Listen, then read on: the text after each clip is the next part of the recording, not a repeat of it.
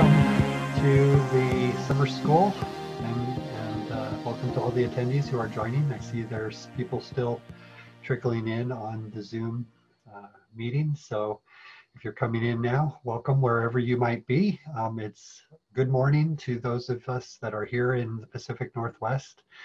Hyun, what time zone are you in? Central or? Central. Central. So you're 2 hours ahead of us. It's 10:30 there. So anyway, I'm still eating my breakfast, so I'm going to turn this over to Hyun. And so we're excited for this morning. We have a full morning of public presentations, and over the last 2 days, we've learned an awful lot about molecular data, both genomics data and data describing the character of organic matter, metabolomics data, and how those data are collected and how they're processed and analyzed. Today, we're going to take the next step, which is taking those data and using them to formulate metabolic reaction networks for communities of organisms or individual organisms, and how to then solve those reaction networks to describe the metabolic activity of a community or an organism in the context of a particular environment. And that will take us then to the next step of putting that information into reactive transport models, which will be our topic tomorrow. So we have some presentations this morning on metabolic network building and metabolic reaction modeling. And our first speaker is Hyun-Seob Song, a professor from the University of Nebraska-Lincoln. And he has written an excellent review paper on the diversity of different types of metabolic models. It's a few years old now, back in 2000, maybe 15, 14? Right. Yeah, so definitely I'll put a link to that paper into the Discord chat. I would encourage you to look that up. And Hyun, I would invite you to give us an overview of metabolic modeling. So thank you for joining us.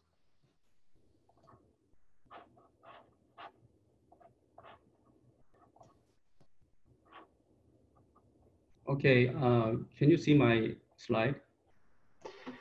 Yes, it looks good. It's in screen mode. Okay, so good morning, everyone. This is Hyun-Seob Song, University of Nebraska-Lincoln. I'll be talking about like overview of different approaches of metabolic modeling. And as team introduced, today we'll focus on metabolic network building and then flux balance analysis using the genome scale network models from metagenomes or MAX, or and also we'll be talking about the integration of metabolomics data to expand the scope of metabolic network modeling. So you'll hear a lot about flux balance analysis in the tutorial sessions by Janaka, and then Chris also will be here about metabolic flux analysis from Mark Borkum after me. But what I'm going to talk today is, without focusing one approach, I'll talk about broad range of metabolic modeling approaches that are complementary in nature. So this is the quotation that motivated my talk, and those who study microbial communities, that you may know this statement that microorganisms do not live isolation, but similarly, metabolic models do not exist in isolation. So to fully understand what these models are and what can do, we have to look at their relatives and then family they belong to. So this is a quotation from late Rutherford Harris in his book, 1978. Mathematical modeling techniques. Models are never fully understood except in relation to other members of the family to which they belong. So if you're familiar with the old school classification of cell population modeling, and then you may have heard about this criteria, the segregated model. If population is segregated into individual organisms, this model segregated model, otherwise unsegregated model. And if model accounts for internal chemical composition or physical structure, it's called structured model, otherwise unstructured model. And if the states of individual cells defined by their internal chemical composition and physical structures are not the same, and the model accounts for this variation, the model is called distributed. otherwise non-distributed. Also, metabolic processes or cell growth, they are intrinsically stochastic. So if the model accounts for that, these random processes is called stochastic model, otherwise deterministic model. And here on the right, you can see there's some graphical classification of a model. It's based on what I said just here, segregated versus unsegregated, structured versus unstructured, and then deterministic versus stochastic. And population-based model is one of the approaches that handle deterministic model. And there are some connection between this deterministic model that do not use the population-based model can be reduced into unstructured model under simplifying assumptions. And interestingly, this classification come from like Juchia et al. And Fredrickson, Ramkrishna, they are all from University of Minnesota. And I think this classification is still inspirational and then found in the textbooks. And I refer to those classifications for my work. And in this talk, I do not cover segregated, distributed, or stochastic modeling, but to cover structured versus unstructured modeling. So those segregation model or distributed stochastic models are important issue for modeling cell population and their variation. But here, what we are going to talk about is that metabolic modeling, and then focusing on like a uniform distribution of cells, but still we are focusing on whether they are structured or unstructured, how they are regulated or unregulated. So I'll be using some graphical representation for metabolic systems, and I identified 3 key components in describing metabolic models here. First of all, network below here is the metabolic network, and arrows represent fluxes and nodes here metabolites. Also, these reactions and metabolite production consumption, they are regulated by genetic circuit. So I hear another level of network is called genetic network and a regulatory network. And also my classification or discussion is so dependent on whether this model can account for dynamic interaction with environment. Therefore, depending on how they account for these 3 elements, I'll have a structured versus unstructured model.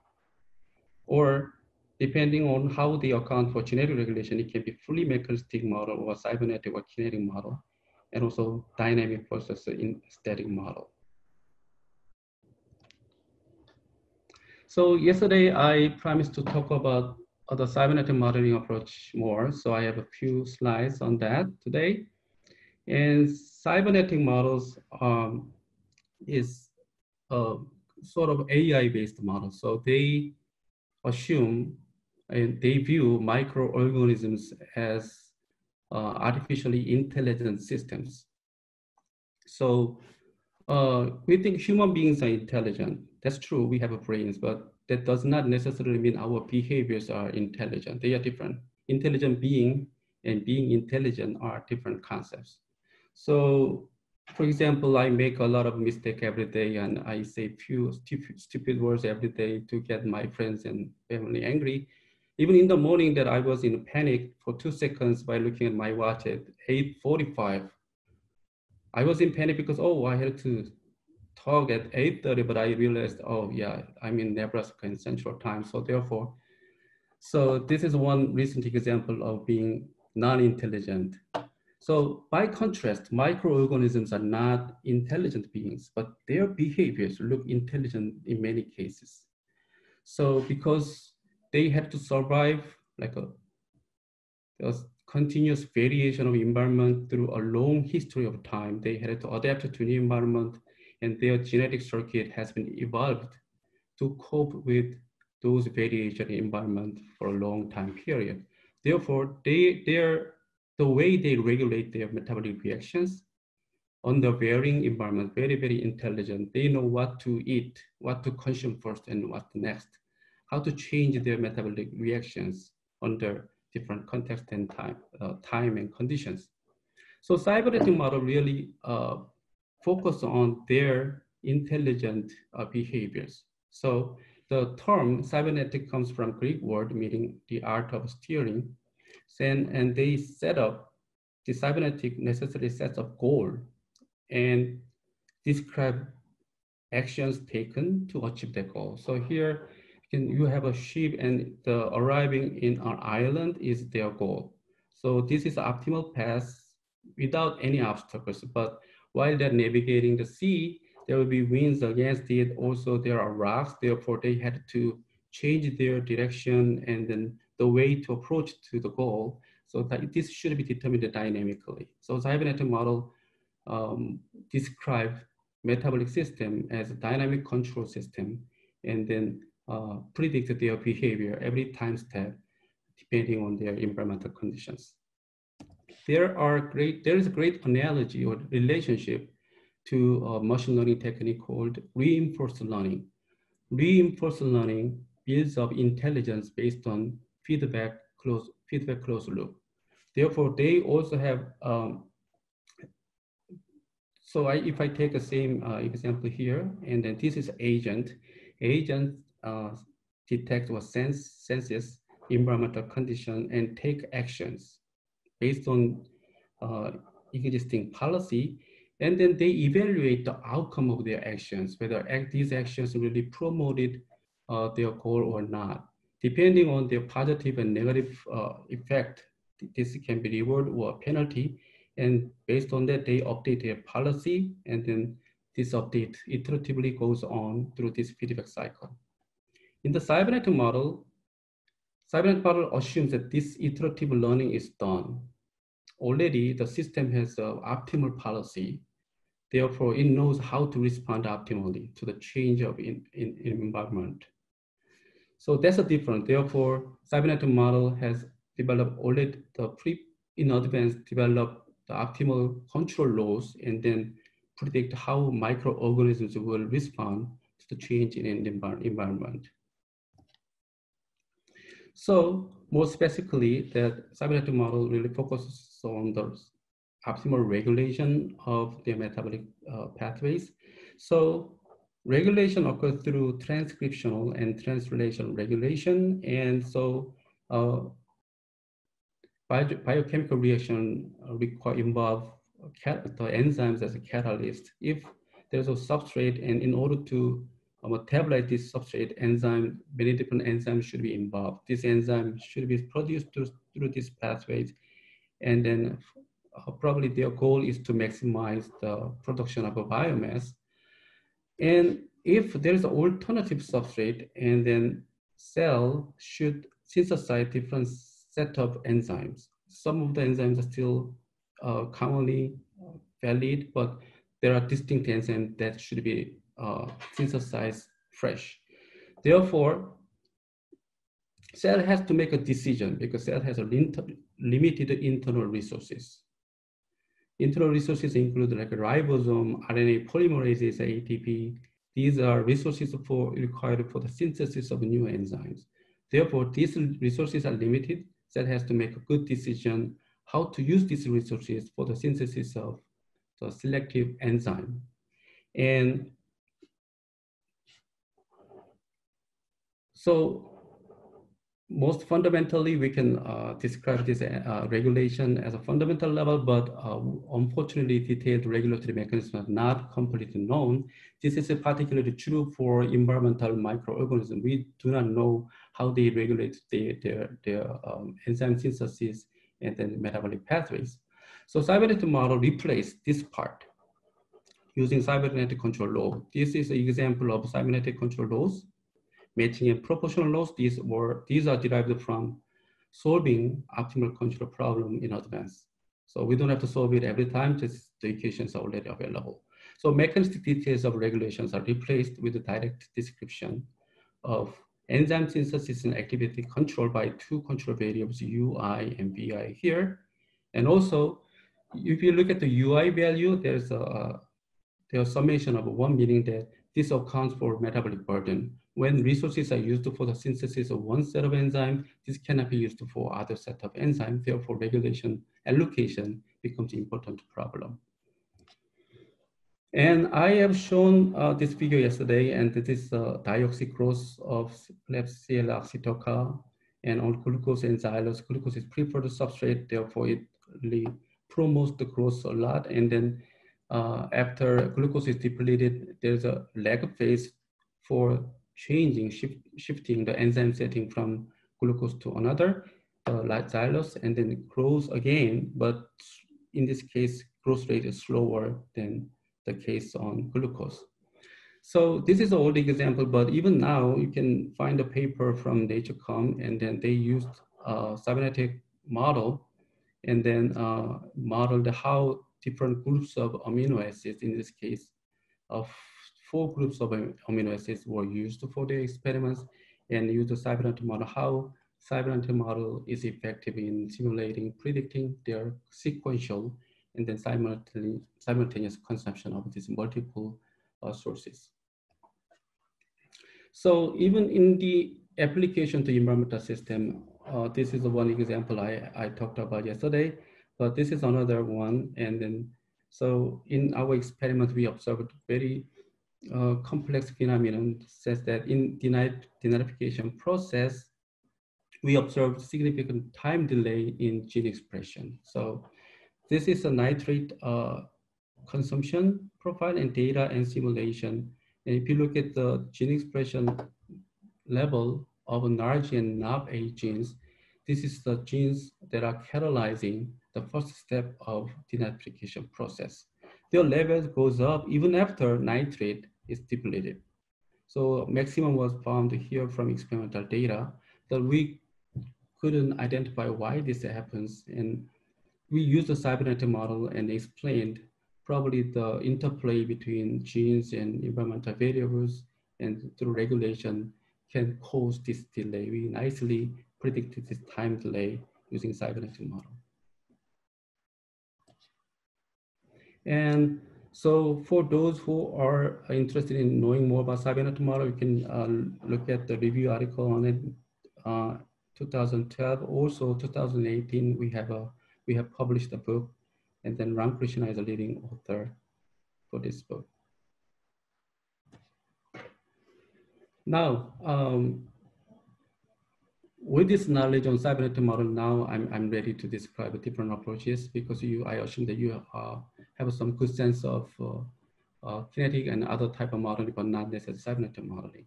Now, we have to know that modeling is just approximation. It's idealization of reality, complex systems, but it doesn't have to, or doesn't capture every aspect of reality. So it defines what our model wants to need to capture, and then based on that, what we can test our hypothesis. So there are great analogy between human models and the microbial models. I took my picture. I sacrificed myself for science discussion in this case. So for modeling microorganisms, we may want to have very detailed, like a complete model, a perfect model. So fully dynamic whole cell model. These models are already available for relatively simple organisms. So, but these models are very rare. I mean, sometimes unavailable, even though this is very attractive and sexy, but it may be difficult to find those models a lot, particularly for environmental microorganisms. And we even do not know that who they are in many cases. So this is similar to that. We have used very handsome fashion model, but they do not represent reality often. And kinetic models often do not account for regulation. This is similar to the use of animal models for studying humans. So these are useful, and they show very interesting dynamics. We can understand the real system by that, but the scope of prediction is limited to a certain range, because the way they respond to perturbation might be very different. So for example, this animal, they sleep and they walk, they eat, very similar to human beings, but their response to perturbations or stimulation may be very different from human beings. Now, cybernetic models describe regulatory behaviors based on artificial intelligence system modeling. And these are not real cells. And then this is a hypothesis-based modeling, still useful, and depending on how we design, how to program their regulatory behaviors to the resulting model can be very useful. And then constraint-based model accounts for often the very detailed chemical metabolic structure in the network. And then, but the origin of that is steady state model. So we can, this is very useful. We can, under given conditions, we can look at what happens inside a cell by looking at detailed pathways, very similar to anatomy model for human beings. So I'll cover various different approaches for metabolic modeling, including metabolic flux analysis, MFA, and flux balance analysis, and flux variability analysis, and elementary flux model analysis, and dynamic extension of FBA, and also EMA, it's called the TFBA, and then macroscopic bioreaction model, MBM. And also I talk about cybernetic modeling approach, their combination with other approaches. And finally, I'll show how they can be connected as a network. And it's challenging to cover all of these different approaches in one lecture, particularly during the remaining 20 minutes or so. But I'll be using the tutorial toy network, then show how they are related, and then how I can explain their concepts. So here you can see, first vocabulary is extracellular metabolites and the intracellular metabolites represent these nodes in the network. So here, outside the cell, S, biomass, and product, they are extracellular. And then M1 to M4 are intracellular metabolites. And then R1 to R7 are reactions or fluxes. And we can represent these reactions as stoichiometry. So this is called stoichiometric representation of reaction and of network. We can set up dynamic mass balances for intracellular metabolites from M1 to M4. And this small m represents concentration of capital M. Capital M represent their names, but small m represent their concentration. Similarly, small r1 to r7 represent reaction rate or fluxes, but capital R1 to R7 represent their names. So you can write their mass balances using vector and matrix notation conveniently. And if you want to develop very detailed kinetic model by accounting for intracellular dynamics, you may use Michaelis-Menten kinetics for individual reactions. For example, R1 here is depends on the concentration of S, R2, concentration of M1, and so forth. The problem in doing this is that the model will end up with so many parameters. So R1 has 2 parameters, small k1 and capital K1. We have R1 to R7, so total number of parameters 14. So it's difficult to collect data that can accurately determine these parameters all. Therefore, what people do is that they assume steady state for intracellular metabolites. In general, intracellular dynamics are faster than extracellular dynamics. Therefore, we can assume that intracellular metabolites immediately arrives in steady state while extracellular variables keep changing in time. This is called quasi-steady state approximation. Under quasi-steady state, then this mass balance just becomes 0. So here, this is called stoichiometric matrix. In the literature, they use capital S, but I have used N because I use S for substrate. So NR equals 0. This is stoichiometric reaction and at steady state. And the goal here is to determine flux vector from R1 to R7. And but this is underdetermined system because we have 7 unknowns, but 4 equations. So we have more unknowns than equations. Therefore, the solution is not uniquely determinable. Rather, a solution forms flux cone like that. So it has an infinite number of solutions. They form flux cone in flux space. For example, this is one particular solution. Then flux here through this pathway can have 1, 1, 1, or okay, so this solution corresponds to specific node point in flux space on the edge in this case. But there's another solution I can assume, okay, so R1 is 2 and then there is split and then there is different flux distribution. This is another solution. This, in this case, this is one of the point inside the flux cone. So we don't know which one is true solution. Therefore, we need, or there are two approaches in solving this issue. We can add more measurement. For example, we can add a flux measurement from C-certain MFA. This is the topic that Mark Borkum will talk about after me. And or we can just introduce like hypothesis. Cell may be maximizing certain objective like flux, the biomass production. So flux balance analysis, cybernetic modeling really shares this aspect. So, and MFA, you will hear more about MFA from Mark and in greater detail, but this is one slide I prepared for that. So MFA, they use a labeled nutrient and they perform experiments based on labeled carbon and nitrogen. And then they measure how their concentration of different labeled carbons and nitrogen change in time. And they use simple metabolic network model. And typically this is a moderate size focusing on central metabolic pathway.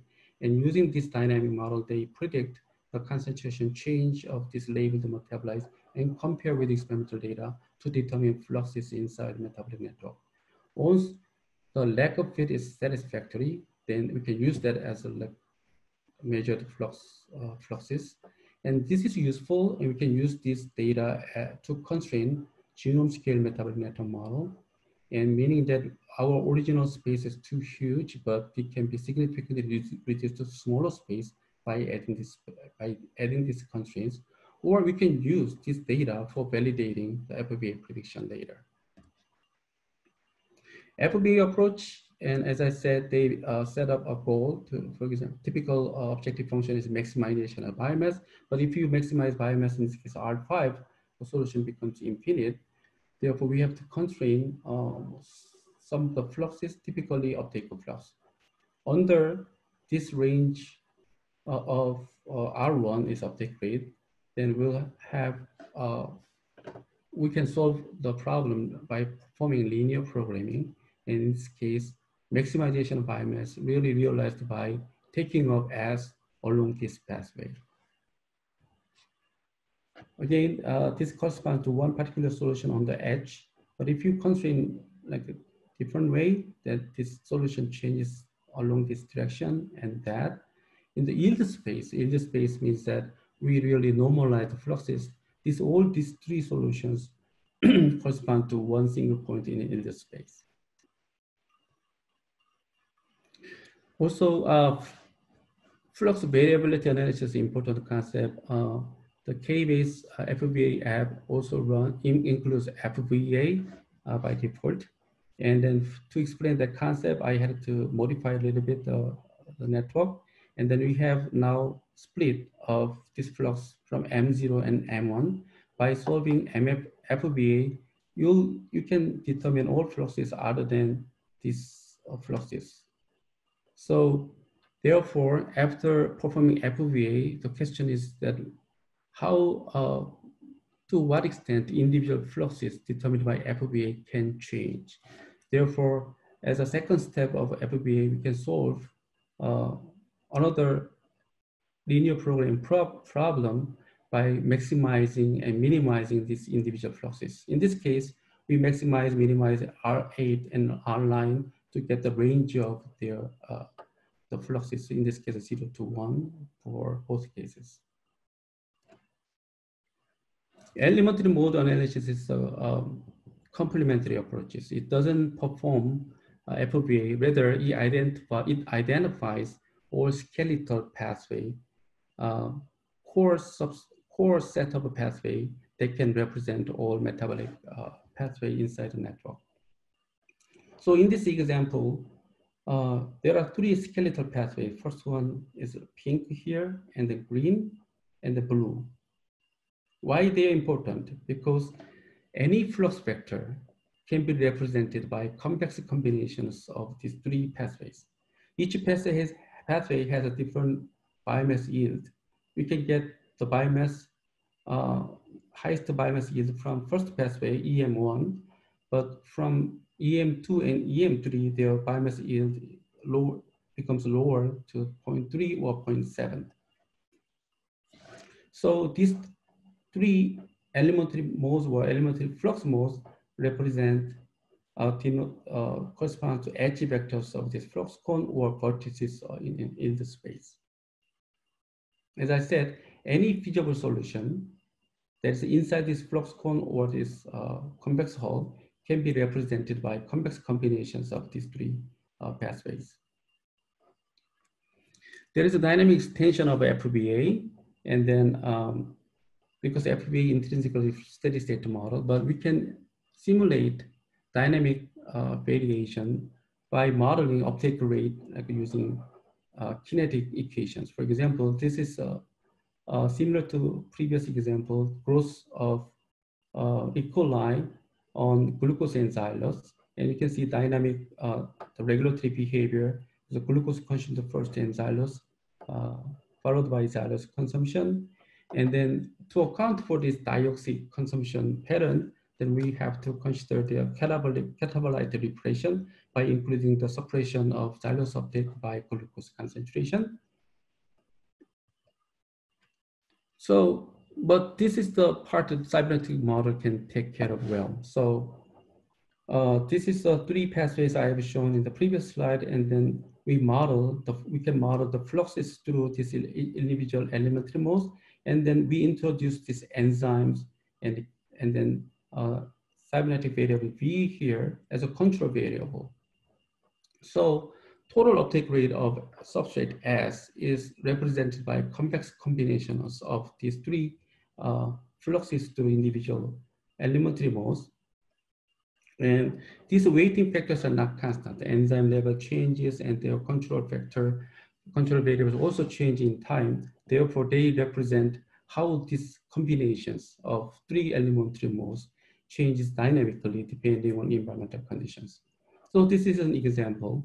And then assume that this is actual flux change along, through three elementary modes in time, depending on time zone. For example, time zone 1, elementary mode 1 is most dominant, and this mode will be activated significantly. Time zone 2, second elementary mode, and time zone 3 and third elementary mode. But fourth zone and then this one, there's no single mode that is dominant. Therefore, we have to combine them all to represent their activated reaction. So this is an example how this concept works well. So this is the experimental data from PNNL, and this is a growth of schwannella onidase MR1. So initially from lactate is the main carbon source in the beginning, but when lactate is depleted, then it utilizes pyruvate as an alternative carbon source. And when pyruvate is depleted, and acetate is finally used as a carbon source. Therefore, there is significant metabolic shift in metabolic pathway while the carbon source is switched over from one to another. So there are three pathways from lactate, three phases: lactate consumption phase, and pyruvate consumption phase, and the acetate consumption phase. Then by performing elementary mode analysis, then we obtained 35,000 elementary mode and 24,000. And this is too many elementary modes. Then I really want to handle this complexity by lumping the elementary modes. There are an alternative approach called the lumped cybernetic model, hybrid cybernetic model, or LHCM, that really based on this lumped elementary model concept. Therefore, we have just three pathways that are obtained from lumped pathways. So the prediction can be validated by comparing with C-certain MFA result. Then the initial correlation was pretty good, but there are some deviation for certain data, so we incorporate them and to improve the prediction. And this is a dynamic shift their metabolic pathways as the carbon source changes from lactate and pyruvate and acetate. Oh, sorry about that.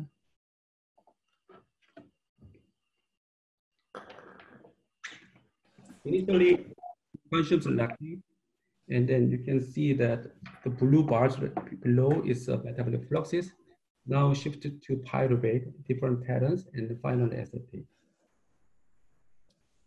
It's 9:05. Thank you.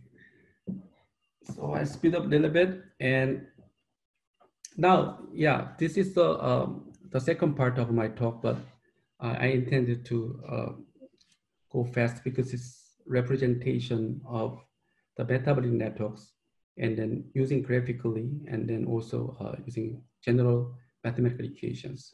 So you may not understand well just in short time I can have, but just look at my slides after this then. But this is general representation, and depending on how they describe their internal variables, extracellular species, intracellular species, enzymes, and other variables involved in regulation.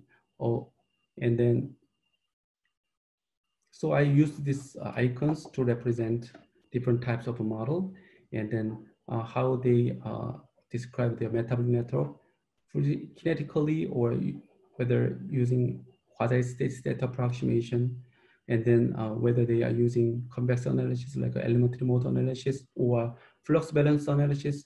For regulation part, they can kinetically describe regulation or cybernetic control laws or other control laws, rule-based control laws, and then static versus dynamic. This lumps of dynamic model just assume that they do not account for internal structure, so they are called black box model. And the difference is that lumped cybernetic model accounts for their regulation, but kinetic model doesn't. So fully structured model, fully structured dynamic model, and has different forms of a model, and genetically structured kinetic model. Jamie Young extended cybernetic model to both intracellular reactions and extracellular reactions. And Young's model, if we remove regulation part from Young's model, it becomes metabolically structured kinetic model. And quasi-statistical model, very useful, different forms of here. I talked about HCM, hybrid cybernetic model, macroscopic bioreaction model, and LHCM, and dynamic FBA, and then FBA, dynamic FBA that is combined with regulation part. And so this is the so-called metabolic modeling landscape. You can see fully structured model, you can see how they are derived from prototype, and then under what assumptions and then constraint they can reduce to simpler quasi-steady state models, and then even black box model. And the bottom there is a black box model, no, not steady state model, but this gray area represent they don't account for dynamic interaction with the environment. Still, these are useful to understand how metabolic fluxes are activated under given conditions. So this is my last slide for take-home message. Then, which model we have to choose among many? My answer previously was that, so we need to define our questions to address. Once we define our questions to address, then we can take the model, the simplest model if possible, that can address that question. So the information theoretical criteria such as AIC, PIs are very useful for that. So in this example, then we can fit this data using linear model or polynomial model, but the optimal choice of model can be determined based on this AIC, PIC, where these criterion are, these values are minimum. So if we unnecessarily use complex model, then this is similar to the case that we use a sledgehammer to crack a nut. So, but for the same question, my answer a little bit different now. So we can identify new questions that are critically important but could not be addressable in the past because due to limitation of our method or the lack of data. But now summer school really highlight the availability and the utility of multi-omics data for modeling. So this gives an opportunity to think about integrative modeling approaches to multi-omics integration. By that, we can increase the size of a problem, and then we can challenge it to solve a more bigger science questions and the more challenging problems. So,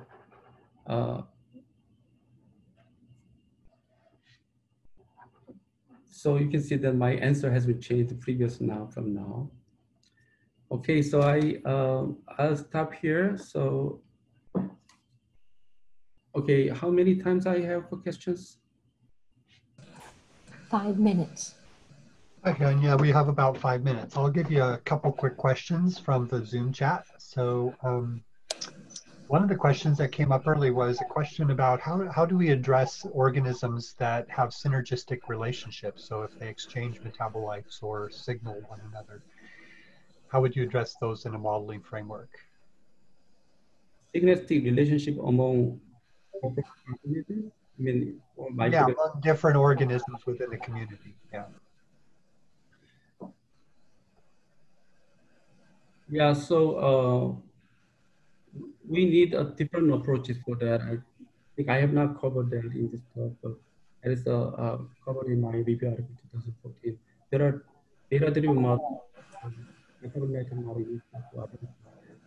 So very short population data and clinical data can be used for inferring and predicting their interactions. Signal processing modeling requires another type of data modeling approaches. Your sound is breaking up a little bit, Jan. I don't know if you changed your speaker position, but it was a little hard to hear you there. But here's another question for you. For the denitrification example, could you explain more about the potential mechanisms of delay in regulation? Was the cell growing actively? How many generations was the delay? Was it because of slow kinetics of enzyme or product production or degradation? And how widespread is this phenomenon? Well, there might be still unbroken. Yeah, still a little bit hard to hear you. While I'm talking, you can mute yourself, then it may help, I don't know. Okay. It may not help much, but anyways, there must be multiple mechanisms we can use to explain that. But one mechanism we identified that there is a process of gene expression and through transcription, and there is a main cause of time delay. Time delay was significant, several days. So that generation time, microbial generation time hours in environmental conditions that they can be longer though. So there must be many other possibilities to explain that phenomena, but this is one of them, and we think this is a plausible mechanism to explain that. Sorry about if I broken again. It was a little better, especially at the end there. Here's a question that just came through the text channel in Discord. Which, if any, of these modeling strategies can be implemented in cultures, and which can be applied to complex microbial communities where we might only be able to hypothesize the main nutrient cycles? I think that this can be implementable for complex microbial communities, but the assumption there is that we may not account for every single organism in the community, but we may group them, or we can take them as a one supraorganism. For example, still we can apply the metabolic network modeling, flux balance analysis for complicated network, and then Of course, there are some uncertainties in the in prediction. Therefore, it's important to incorporate omics data to constrain the model and to narrow down the level of uncertainties. Okay, thanks, Hyun. So I think we're at the end of our time. There's a lot of interest in your presentation, and there's a lot of questions coming through over on Discord. So if you have a chance, as you go back to Discord, Hyun, if you could work through some of those questions over there in the text, that would be great. A lot of people expressing appreciation for your presentation. So thank you very much for giving that to us.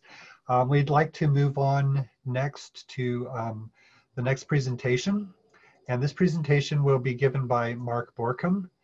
Mark is a computer scientist at the Pacific Northwest National Laboratory here in Richland, Washington, and he works on the application of computer science and software engineering techniques to enable and support interdisciplinary research. And I've worked with Mark in the context of some work he did at EMSL. And one of the things he has done in EMSL is develop some tools for fluxomics modeling, which he's going to describe in part today. I'd like to note that Mark is also involved in the Microbiome Data Collaborative, the National Microbiome Data Collaborative, and has done a variety of different types of applications across a diverse set of scientific application spaces. So Mark, are you ready to go? I hope so. Hello, everybody. Could someone please confirm that they can see the title slide?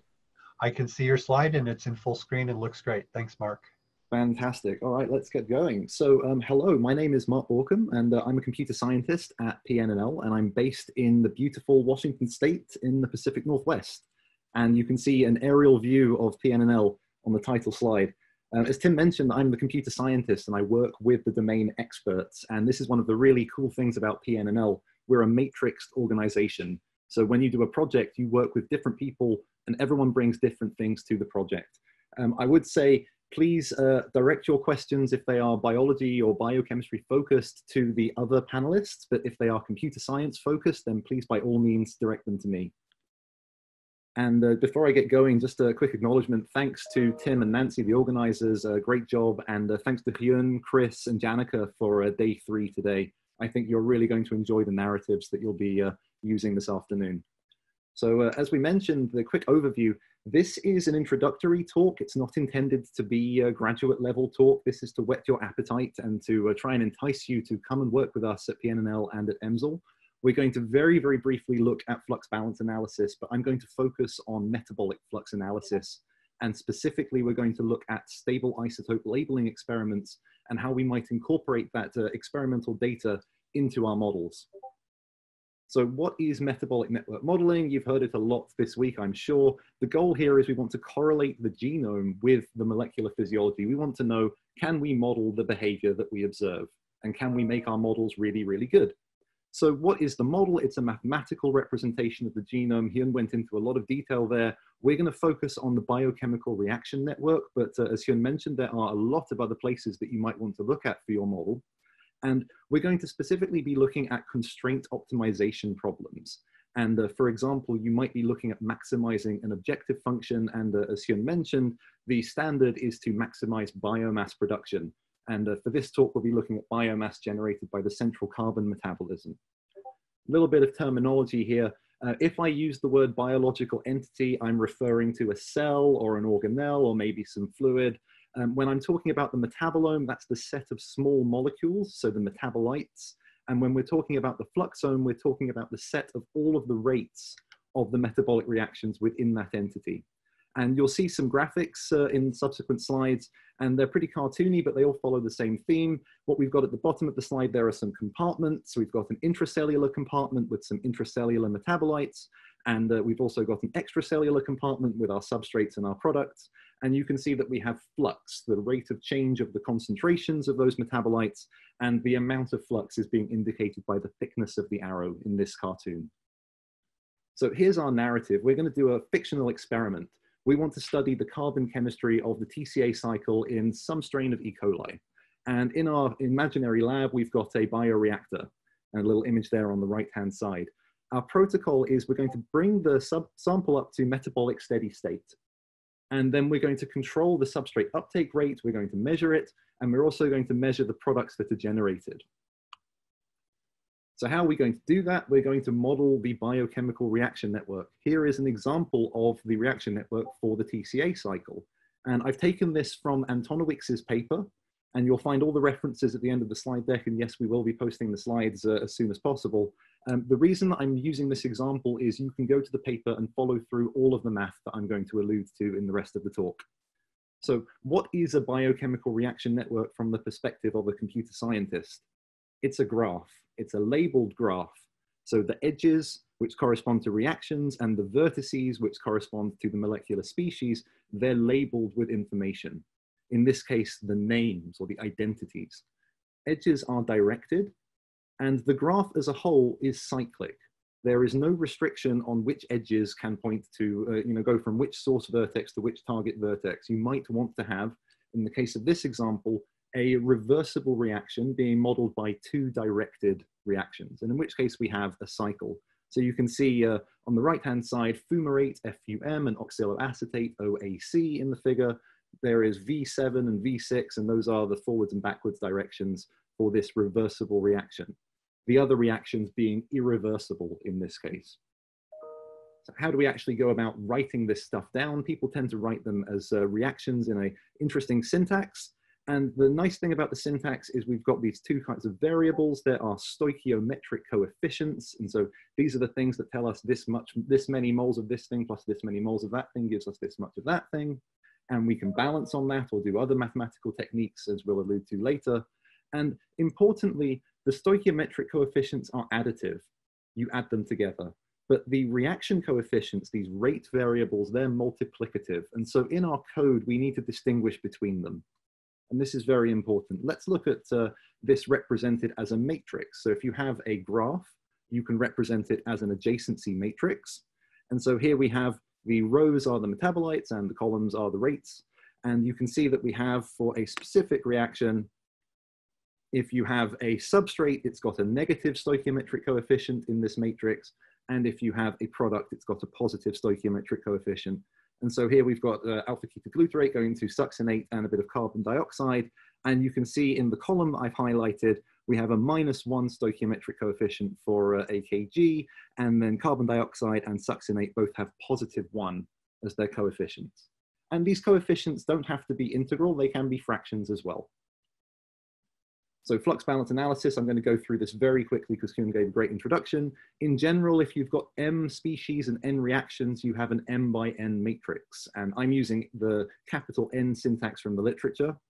And then you can compose your rate equation, which combines that matrix with the rate vector and also the concentration vector. And taking the rates of change with respect to the time variable T, we get the flux variable vector. And as Hyun mentioned, at metabolic steady state or a quasi-steady state, depending on your terminology, we're equating all of that to be 0. So we're saying that the rates of change of the intracellular metabolites is 0. And then we use constraint optimization, in this case, linear programming. And we might constrain that, as Hyun alluded to biomass generation. But there are questions here. What can we constrain? What should we do? What must we constrain? And so this is alluding to rational experiment design. And then how do you actually test that your sample is at metabolic steady state? And as the computer scientist, I'm not going to tell you how you do that. I'm just going to say this is a question that you must consider, because the code is always deterministic. It receives numbers and it calculates the answer. So you need to make sure that the numbers you're putting in as inputs are valid. So how do we analyze the reaction network and in advance of actually doing our experiment, glean useful information that would help us to do rational experiment design? One way that you can analyze the network is to take what's called the left null space of the stoichiometry matrix. And in the literature, you'll see this denoted by Ker, K-E-R. And what this does is it gives you an object which contains within it the dynamic invariance as what is known in the literature as a convex basis. So they have non-negative coefficients in linear functionals. What this really gives you is a matrix with columns. And each column is a linear functional of your rates. But as a whole, that dynamic invariance concentration does not change over time. And this is very, very useful because it allows us to identify all of our rate variables, our fluxes, with either transport between compartments, exchange within a compartment, or variables that are determined by these dynamic invariants. And it's very useful to identify these variables in advance because it means we can choose the correct substrate to help us best understand how those variables are playing out in our model.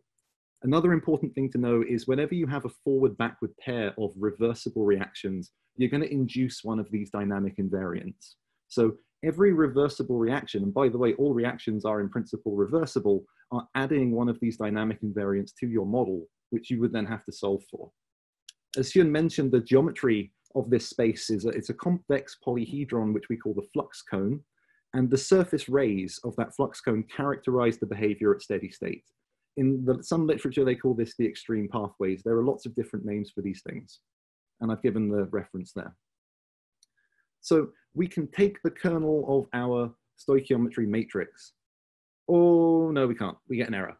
And the reason that we get an error, it says the stoichiometry matrix must be a full rank. What does that actually mean in terms of the biochemistry that's going on here?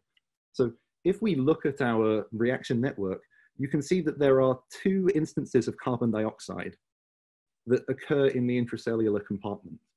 And the matrix isn't full rank because that carbon dioxide, those two carbon dioxide things are actually the same thing, but their concentration and their flux is not flowing into a single variable.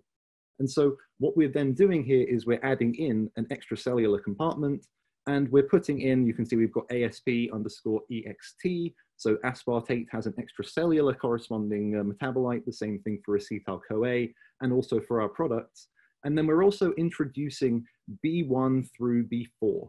And these are additional rate variables, but what this is doing, if you look on the left-hand side now, you can see in the top left quadrant, we have the original stoichiometry matrix. And then in the top right quadrant, we now have the stoichiometry for the exchange and transport from the extracellular to the intracellular compartment and back again.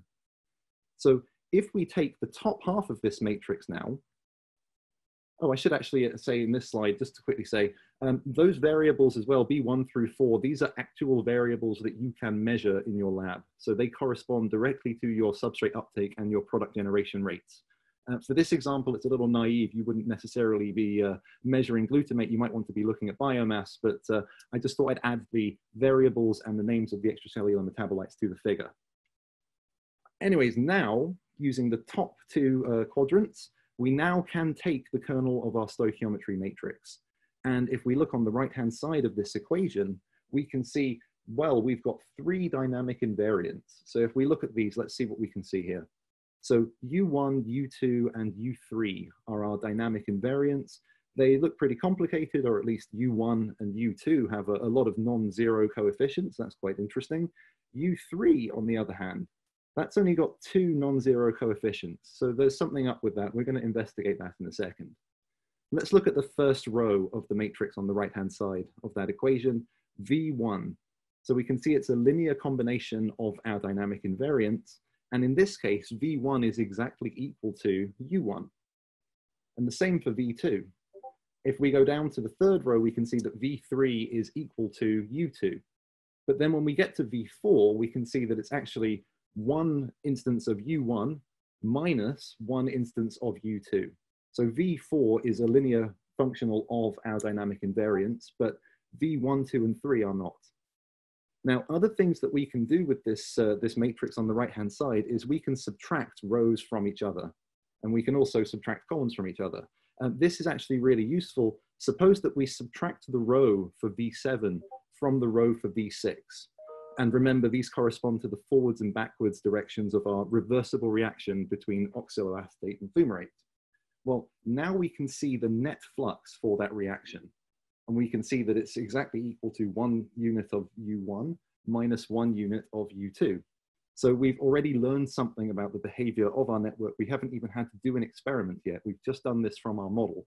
Now, as Hyun mentioned, whether or not our model actually describes reality in an adequate way is something that we then want to validate by experiment. So we go through our right-hand matrix, and we can then characterize all of our original variables according to the dynamic invariants. And you can see that I've done this for the transport variables and the exchange variables. And then V3, V4, V5, and V6, we found to be linear functionals of the dynamic invariants. And as I mentioned before, we can calculate the net rates for our reversible reactions. So the forwards rate minus the backwards rate. And we can see that it is also a linear functional of the dynamic invariants. So now let's put all that on our model graph. This is quite interesting. So we now know we can see U1 and U2, we can determine those by experiment. We know exactly what we're putting into the model as substrate. And then on the bottom right-hand side of the figure, we can see that glutamate, when it's transported, that is apparently equal to U2. So in our experiment, if we're controlling aspartate, if we measure the product generation rate for glutamate, we can test whether or not those two are equal. And when we find that they are equal, then we have another piece of evidence that suggests that we might be at metabolic steady state. So rational design of our experiment is completely informed in this case by the stoichiometry matrix representation of the biochemical reaction network. But this still begs the question, how do we determine this U3? So suppose that I set U1 to equal 100 and U2 to equal 50, just arbitrary numbers here. The fluxes do have units, but as I mentioned, our flux variables are multiplicative. So if you're writing down the dimensional analysis, you are multiplying these values, these scalars, 150 and so on, by the coefficient for the unit. So in principle, because we have a linear equation here, all of these numbers are dimensionless unless you actually multiply them with a unit, millimolar per grams dry weight per hour.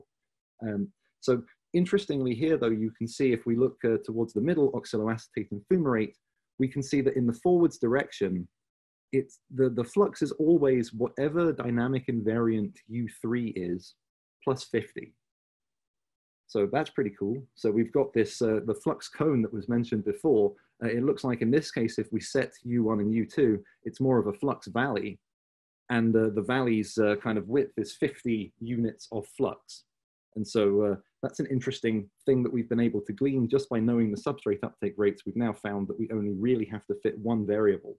And in fact, what's interesting here is we don't necessarily have to fit that variable in order to get useful results. We can still measure glutamate and carbon dioxide, and I'll give you some examples of experimental techniques that you might want to use. But should we want to know the complete fluxome of this biological entity, then we need to apply a kind of higher level technique in order to determine U3. There are some other considerations as well. And before I go into the topic of metabolic flux analysis, I just want to point out a few things that as a programmer, I have to consider, and these are issues that I would then raise with the domain experts. The choice of objective function is very, very significant. Typically, people choose to maximize biomass formation from the central carbon metabolism. And the way that they do that is they specify a biochemical reaction that involves almost all of the carbon metabolites in their system with, typically they are fractional coefficients. And there can be a lot of substances featured in this reaction. It's very, very complicated. And it's complicated in the sense that it is, the system is sensitive to the stoichiometric coefficients in that equation. Now, the question that you need to ask yourself is, what is the provenance of those stoichiometric coefficients? Where do they come from? So suppose that you're working with E. coli. Which strain of E. coli was used in the experiment from which those stoichiometric coefficients were determined? Are those stoichiometric coefficients actually suitable for the strain of E. coli that you are working with? Now, typically, if you go into GitHub or you see a paper, people will have copied and pasted and copied and pasted and copied and pasted these things. And when you track it all the way back to the source, you find that it's a book by Neidhart from 1987. And the reference to the book is at the end of the slide deck. If you want to read about this in more detail, besides getting the book, which is excellent, there's a great paper by Pramanik from 1997, where they go into the math very, very deeply and explain the relationship between the stoichiometric coefficients that are determined and the resulting activity in your simulated model. So just something to consider when working at the genome scale. Right, so let's take stock. We're about halfway through, so let's look at our narrative. So our goal was to study the central carbon metabolism, looking specifically at the TCA cycle in E. coli. We've got our bioreactor, and we now know what's going in and out of it, and we have variables that we can set so that when we collect that data in our experiment, we can incorporate it into our model runs. And our protocol at the moment is the same, but what we found is that if we limit ourselves to flux balance analysis only, we don't necessarily know the intracellular flux for the reversible reaction between fumarate and oxaloacetate. And if you recall, that's dynamic invariant U3. But we're making progress. We haven't actually done a single experiment in the quote unquote lab yet, but we've learned a lot about the system just from the model. So let's see how much further we can go. Metabolic flux analysis. The goal here is we're going to label our substrates, and we're going to label the substrates by swapping out specific atoms. We're going to swap those atoms with isotopic variants. And these are variants that hopefully we can detect by experiment. And the reason that we do that is because with an enhanced model, and I'm going to show you what that looks like, we can then track the movements of those isotopic atoms through the reaction network. And if we then do the right experiments and take the right measurements, we can use that to understand the intracellular flux. Now, there are many, many, many techniques that you can use to obtain this data. We're going to focus on mass spectrometry and nuclear magnetic resonance spectroscopy in this talk. And the reason for that is we have wonderful, wonderful instruments and scientists at EMSL for these two instrumentations, and we would love for you to come and work with us. So let's talk a little bit about metabolic flux analysis and nomenclature. We're going to talk about moieties. Now, a moiety is just a set of atoms. We don't care what those atoms are actually for. They might be one carbon atom from carbon dioxide, or it might be a bunch of carbon atoms for something else. But as far as we're concerned, it's just a set of atoms. And importantly, there are n of them. And we can label each atom, or index it to be more formal, from 1 to n. Now, then the next variable, the next kind of hyperparameter, one might even say, in our model is the excess neutron count. So I mentioned that we're going to swap things out with their isotopic variants. When you have, for example, carbon-12, one of its isotopic variants would be carbon-13, and in which case we've added a neutron. So the neutron excess would be +1. And it's important to know what n and m are in advance because it tells us how many possible variables we'll have in our model. Once we've done that, there are combinatorial objects that we can construct. The first one is called the isotopic isomer, or the isotopomer. It's a brilliant name, really rolls off the tongue, and you can see them on the top right-hand side. And these are all of the possible combinations given the isotopic atoms that one could use in this case, the carbon skeleton of a molecule. And so you can see the first one is carbon-12, and subsequently carbon-12. And then the second one is carbon-13, followed by all carbon-12s. The third one is a carbon-12 atom, followed by carbon-13, followed by all carbon-12. And if we run all the way down the list, eventually we get to all carbon-13. Now, what I've also done on the right-hand side is I've written the total number of excess neutrons in that isotopomer. And you can see that some isotopomers have the same number of excess neutrons. And this is very important because what it means is when you take, for example, a mass spectrum and you're looking at the mass to charge ratio, you may see that a single peak is contributed to by more than one isotopomer. And it's important to understand that. The next combinatorial object that we can construct is called a cumulative isotopomer, or a cumomer. And the idea here is that you imagine that there is an any state. There is a labeling state that can represent any possible labeling. In this case, it could be carbon-12, but it could also be carbon-13. This lets you take what are called logical disjunctions. Now, by doing that, you can, in principle, calculate some interesting numbers from your experimental data, What I'm going to show you, however, and I'm not going to go into too much detail here, I'm going to give you a reference instead. What I'm going to show you, though, is that humomers are actually elements of an even more general combinatorial object. And the last combinatorial object that you see in the literature are these mass isotopomers. As I mentioned, the M plus some number, those things are your mass isotopomers. So we're looking at, give me all of the isotopomers of this moiety where the excess neutron count is the same. Now, what you find with all these combinatorial objects, and there are others, given an example, the number of atoms is another good example, and they are all what's called a monoid, which is a mathematical object from category theory. And what you find is there is a monoid homomorphism between the representation of the moiety and the representation of the isotopic combinatorial object. And again, I'm not going to go into too much detail. I'm going to give you a reference instead. But what's important here is the cardinality of that set is entirely determined by the variables n and m. And that because it's a monoid, there is always an identity element.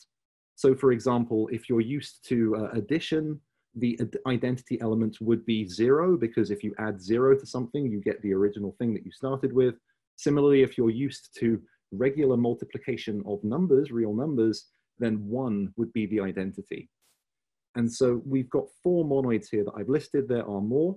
They all have an identity element which corresponds to the empty moiety of 0 atoms and the multiplication element.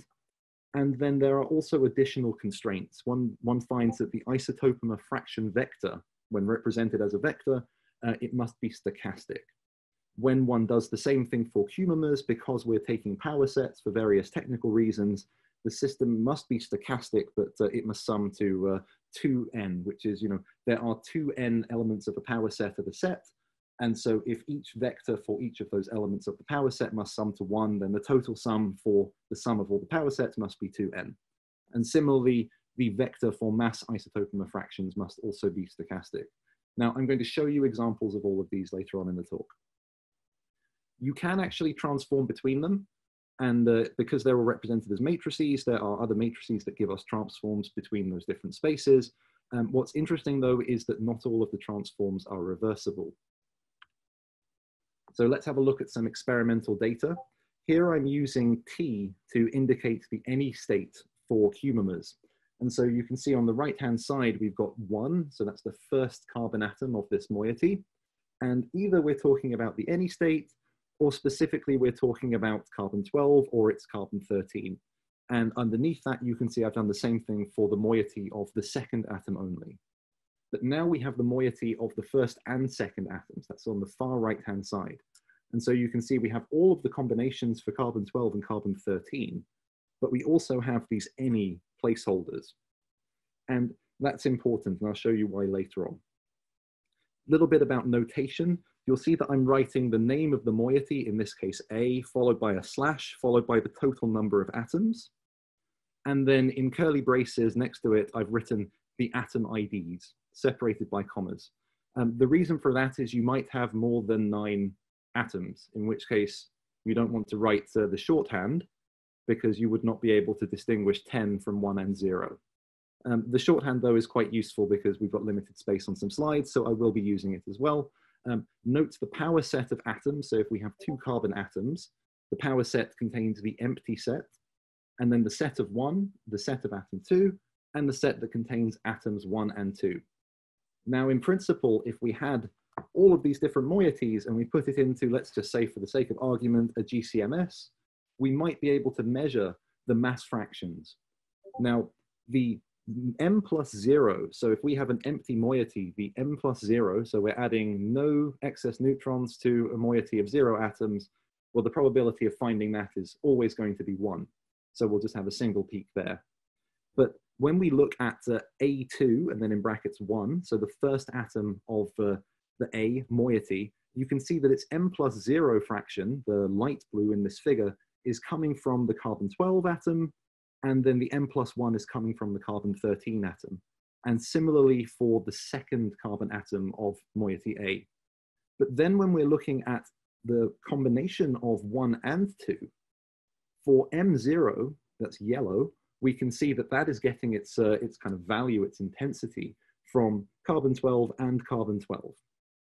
And for M+2, we can see at the very bottom right of the figure, it's carbon-13 and carbon-13.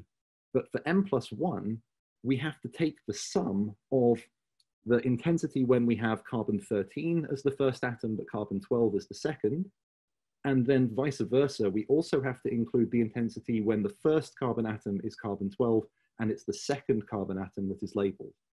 Now, you can see that this only becomes more complicated as you increase the number of atoms in your moiety, which is why you want to have software do this for you.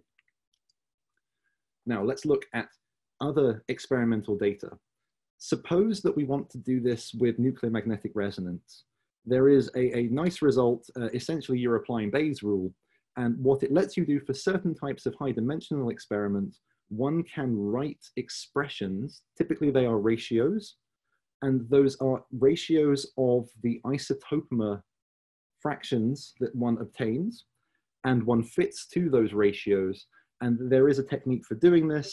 I've got an example here for a 2-deoxy HSQC experiment for glutamate. And what you're doing is observing one atom and detecting another atom, carbon in this case, but we are not limited to homonuclear isotopic labeling experiments. One could do heteronuclear experiments as well, for example, carbon-nitrogen. And once we've done that, we get an expression for our observe and detect atoms, and we combine that according to Bayes' rule, and we get, as a result, an expression for the intensity that we expect for that peak. And if you look at the bottom of the screen, you can see I've got the glutamate drawn there, and I've labeled the atoms according to the IUPAC numbering convention. And you'll see that the first carbon atom labeled 1 is on the right-hand side. That's because the IUPAC convention is to start at the carboxyl carbon. And on the right-hand side of the screen, you'll also see I've just got a little bit about the Toxi HSQC. This is quite interesting because the observe and detect maps very, very nicely to the experimental protocol. Right, so we now know that we've got this kind of higher level combinatorial object space. We can measure things in principle with mass spec and with NMR. How do we actually know where things are and then what to measure? And I'm going to cover this hopefully in 10 minutes. So we started originally with stoichiometric coefficients relating all of our moieties, or at least in that case, they were molecular species. Now we're talking about individual moieties and we're tracking the atoms individually. So all our stoichiometric coefficients are 1, at least for the isotopically labeled things in our model. Now, what I'm doing here is I'm using a shorthand. A, B, C, D is shorthand for curly braces, A, comma, B, comma, C, etc. And the reason I'm doing this is to save a little bit of space. You can see if we look at what each of these atom transition reactions, what they're telling us now is we have a particular moiety. It consists of some isotopic atoms, and those atoms start on the left-hand side and they transition to the right-hand side. And if you look at V1, the first row in this table, you can see that we're starting with oxaloacetate and acetyl-CoA, and the ordering of those atoms in citrate is not necessarily A, B, C, D, E, F. It's D, C, B, F, E, A in this case. To make things even more complicated, you may have moieties that have stereochemistry. For example, succinate and fumarate, they have rotational isomers. Now we can account for that by having a probability associated with each ordering of atoms. So if you look at V5, you'll see that succinate, there's a 50% chance of observing A, B, C, D, and a 50% chance of observing D, C, B, A. And similarly for fumarate. Now, this is very, very important when you are attempting to incorporate NMR measurements into your models. I should also say the mixing probabilities, they must sum to 1. They don't have to be 50% or 100%. They can be arbitrary positive probabilities as long as the total is stochastic. So here's a particular example. We have alpha ketoglutarate, or glutamate even, and it's going to succinate and carbon dioxide. And you can see because we've labeled our atoms, we can track where those atoms go. And here's just an example of how we compute all of the atom transitions for things that involve mixing probabilities. So we're starting with the original syntax, and then what we do is we're distributing. So we're taking, it's just like when you multiply out, when you've got things inside of parentheses, you're multiplying each thing with every other thing. It's a Cartesian product. When we take that Cartesian product, we are multiplying our probabilities. And so you can see we start on the left-hand side. There are 4 possible ways of combining 2 things on the left with 2 things on the right. And if we take our atom labels, in this case, A, B, C, D, and we index them, so we just count 1, 2, 3, 4, and we track them that way, we can see that the first and the last possible combinations, they are actually identical, and the second and third are also identical. This means that we can sum those mixing probabilities. So we started with a fairly complicated biochemical reaction where the probabilities were inside of the description of the atom labelings.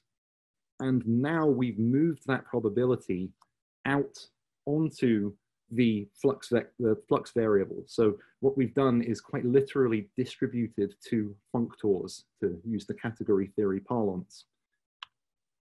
So you go ahead and you do this for your entire reaction network, and here's the result. And you can see we've got a lot more reactions than we started with. We started with 8, and now we have 11. And in fact, once we add in our extracellular compartment, we're going to have even more reactions. This isn't a problem in practice now. So now we can start thinking about rational experiment design. What I've done here is I've plotted as a graph all of the isotopic atoms in the model, and I've related them by the flux variables as shown in the stoichiometry matrix. And so you can see if we're starting, for example, let's start on the left-hand side, we have aspartate 4, and it's the 4th atom, and we can trace it down by V8, and it goes to oxaloacetate, again, the 4th atom. And then things get a little bit messy. But this is actually really, really useful because we can do rational design. We can ask the question, which atoms of the substrate should be labeled? And we can ask that question by looking at which atoms of the intracellular metabolites will subsequently be labeled. And that might motivate the instrumentation that we choose. Here's another way of looking at that information. What I've done here is I've grouped the atoms together by their moiety. And I'm showing exactly the same edges, but this is a little bit more clear for situations where you genuinely want to see the behavior in the context of the moiety as a whole and not for the atoms individually. So now we can ask the question, okay, let's suppose we're going to go to the shop and buy some acetyl-CoA. Which labelings of acetyl-CoA should I purchase? And this is a very important question because budgetary constraints are really quite important when you're planning an experiment. You want to make sure you're buying the right labelings, but also you want to make sure that you're able to purchase those labelings. Perhaps you don't need 100% uniform carbon-13 labeled, you know, to 6 degrees of precision, 99.99999% labeled. Maybe you can't afford it. So let's just ask the question through elementary graph theory, in this case, reachability analysis. If I label atom 1 of acetyl-CoA, or if I label atom 2, which isotopic atoms are subsequently labeled in my model? And you can see that the results are dramatically different. So if we only label the first carbon of acetyl-CoA, we find that carbons 2, 3, and 4 of citrate will never receive any labeling. And similarly for glutamate, if we track all the way through, we can see that 2, 3, and 4 of glutamate will never receive any labeling. But on the right-hand side, if we purchase C2 labeled acetyl-CoA, well, now we can actually detect labeling at carbons 2, 3, and 4 of glutamate. And in fact, if you were designing an experiment, you may want to mix your labeling. That will give you a really complex result that will really, really help you to fit the data to your model, or the model to your data, I should say. Right, so here's our narrative so far. Another quick recap. So our goal was to study the TCA cycle, and now we're using carbon-13 labeled substrate. We're going to bring our sample up to isotopic steady state as well. And we're going to control our labeling and measure the labeled output. And we're also going to take samples, perhaps of the exudate, and we're going to analyze them using mass spec and NMR. How do we do that? We do that with a technique called elementary metabolite units. Again, I'm not going to go into too much detail. I'm going to give you a reference instead. The idea here is we take our atom transition reaction network, we represent it as a graph, and we do more graph theory on that graph. And The graph theory that we're actually doing is we are merging lots of smaller graphs into a bigger one. We're looking for vertices that are reachable with respect to other vertices. So we're looking for sinks in our graph, which correspond to products, where the labeled isotopic atoms can flow all the way from the sources, the substrates in our product. And then we're reducing the number of variables further using a one in, one out edges counting approach. All of this is in the Antonowicz paper that is referenced here. The output of all of that is a system of linear equations that one does constraint optimization upon. So you're minimizing the error with respect to a cascade system. So one goes ahead and does this. Here is the example for alpha-ketoglutamate. And what you have are reactions that involve a given number of isotopic atoms. In the literature, they refer to this as EMU size. So we have 5 isotopic atoms in this case, and so there will be EMU reactions from sizes 1 to 5. And you can see for size 1, we're tracking the individual atom transitions, but for size 2, we're now tracking 2 isotopic atoms at a time, then 3, then 4, then 5, then N, and so on. So we do all of this, and again, we can plot all of this as a graph, but now our vertices are these moieties and moieties of moieties and combinations of moieties and moieties and so on. But we can plot it as a graph and do some more experiment design. So let's see what happens if we label acetyl-CoA's second carbon atom. Well, now we can see how that labeling is flowing through all of our moieties. If we do this contraction operation that I mentioned, you can see that the graph is a little bit smaller, which is great because the adjacency matrix representation of this graph will have less rows and columns, which means that any mathematical operations that we choose to do will be less computationally intensive. Again, let's label that carbon atom, and we can see how the isotopic label is traveling through the network. So EMUs, just to kind of recap here, we're still at quasi-steady state. We're still doing all of this with respect to an objective function, as we would have done with FBA, but we're now also adding constraints to minimize the error from our measured value against expressions of these combinatorial objects. So just to finish up the talk, so now what we have, the experimental data. I mentioned that you might want to vary your labeling. So here we have 50% of natural abundance, but then we're using 50% C, or 25%, sorry, C2 labeled and 25% uniform labeled. And our aspartate is completely natural abundance. And then we might go ahead and do some gas chromatography mass spec. And here I've done the headspace gas. Again, this is all fictional. So we've got the mass isotopomer fraction vector for carbon dioxide, the extracellular carbon dioxide. And then we also have GCMS of glutamate. And we have GCMS of our intracellular metabolites. Now, notice that we've been able to, in our fictional experiment, associate our peaks with the moieties of the molecular species. So for example, the first row is fumarate, has 4 carbon atoms in total, but we're only considering the moiety of 1 of those carbon atoms.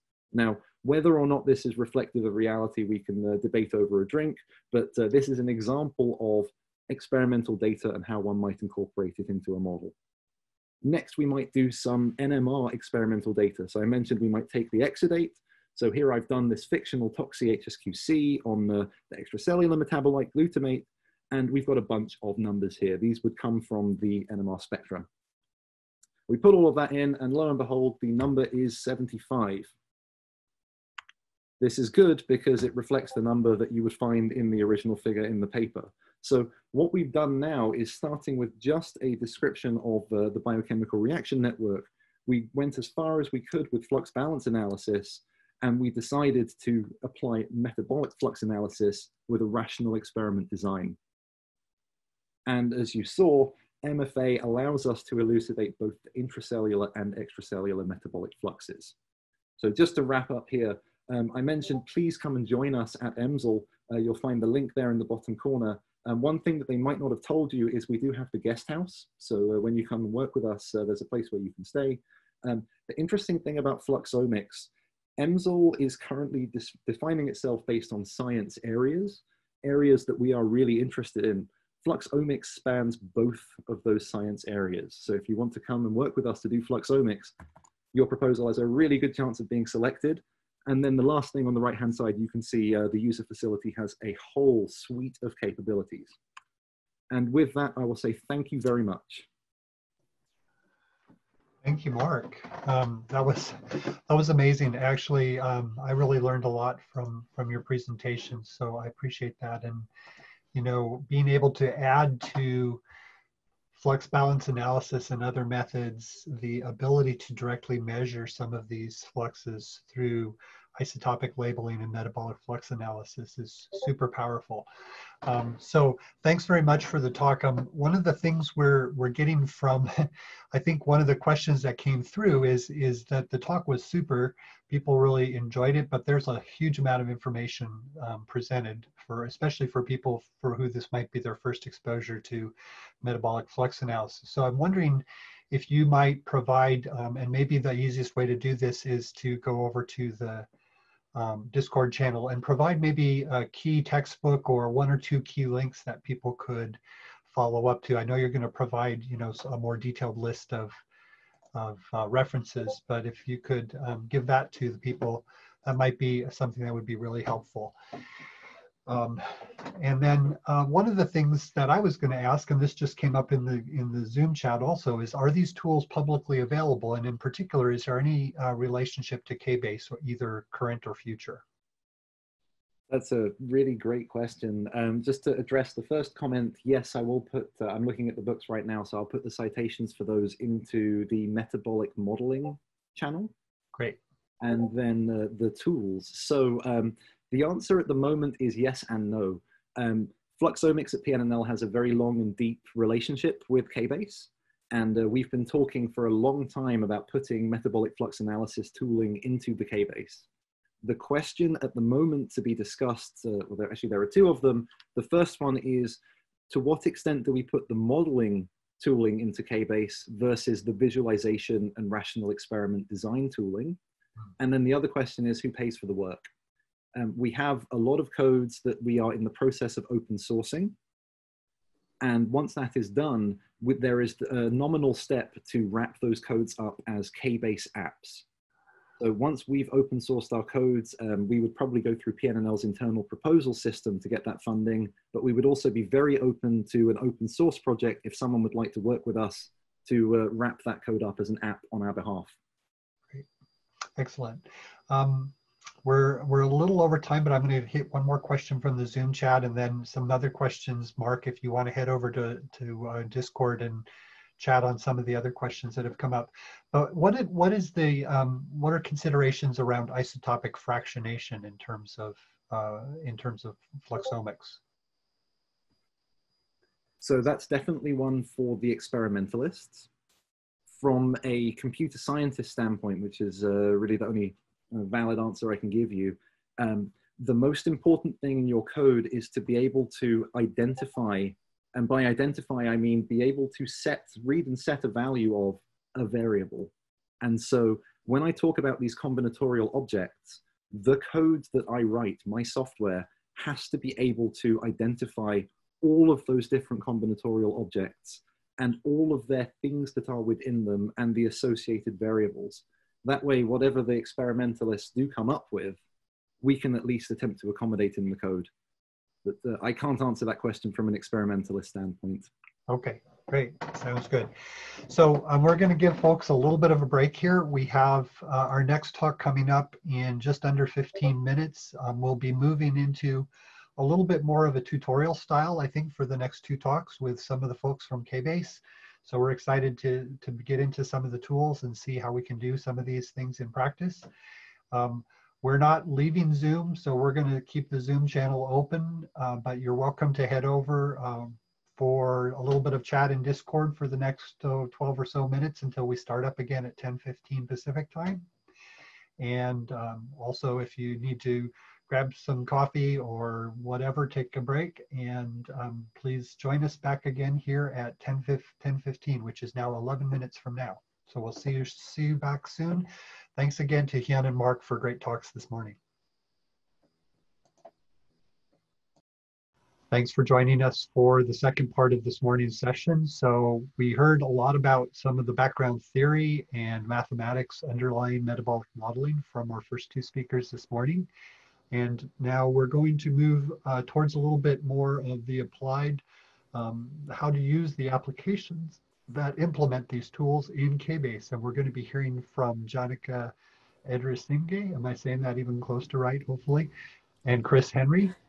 Both Janaka and Chris are from the Argonne National Laboratory, which is near Chicago. And they work in the bioinformatics group there and are very involved in the KBase development. So the first speaker is Janaka, and I'm going to let him take it away. Thank you, Tim, for the kind introduction. And everybody can hear me, I guess. And so I'm a computational biologist at Argonne. And today, I'm going to talk about the microbiome modeling pipeline in KBase and how it's address important scientific questions using these tools. So before I begin my presentation, I want to acknowledge today's TAs that help students during the hands-on session. And so please utilize these workflows and ask questions and learn at the end of the day so you can help your projects. So to properly orient everyone here from day one, what we have done is we had samples and we had sequencing reads from the samples, and we have used apps like FastQC to assess the quality, and then we trim reads to remove the adapter sequences, and then we use tools like Caillou, which works on reads to for profiling taxonomic classification. And then we used assemblers like MegaHit to assemble these reads into config, which we call the metagenome assembly. And then we used binner like MetaBed2 or MaxBin2 so that we can bin these configs into individual bins. And then we use the quality assessment tools like CheckM to assess the quality of the bins. And once we select the high quality bins, then we can infer genome annotations. We can make inferences to those sequences, identifying genes, the functions that's where we use tools like DRAM and the GTDB. So for today's workflows, we'll start from the metagenome assembly and also bins. So today's workflow consists of that we use the metagenome assembly, and then we annotate this metagenome assembly using Rust annotation pipeline in KBase. And similarly, we also annotate these bins that identified from this sample, and then annotate with the Rust annotation pipeline, and then followed by we are making a metagenome metabolic model that that's derived from the annotation that was on this metagenome and the tool that we use for the build metagenome metabolic model. And similarly, we'll make individual models for these bins. So once we have a draft metabolic models that was derived from genome annotations, and then we need to fill metabolic holes in these metabolic models. So this is the case even for model organisms like E. coli that I heard from other talks, like 30 to 40% of E. coli have hypothetical genes that we don't know the function of these genes. So there are knowledge gaps, and we need to fill these knowledge gaps with reactions. And so that's where the gap filling process comes in. And once we gap filled a metabolic model, then that model is ready for simulation. So we can do our predictions, and then we run flux balance analysis on these models. And then finally, we compare our metagenome model to its bins. And this is a very rich analysis that you can get out of the system right now, how we compare the entire metabolism of a metagenome and how it's distributed across all the bins. So that's the workflow today in a nutshell. And to orient yourself and in the context of KBase apps.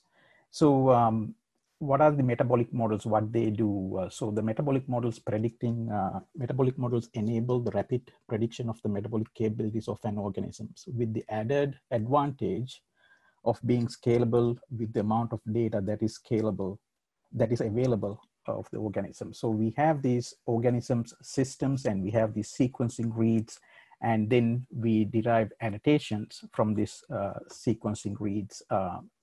So the annotations means that we identify genes, we assign functions, and then based on those functions, we derive biochemical reactions. So very high level overview that you have heard the talks in this morning in very in-depth knowledge, in-depth detail about metabolic model, but very high level overview of what you see in a metabolic model for those who are less familiar with this concept. That I would explain the metabolic model have primarily three components. That you have a metabolic network, of course, with that consists of compounds and reactions.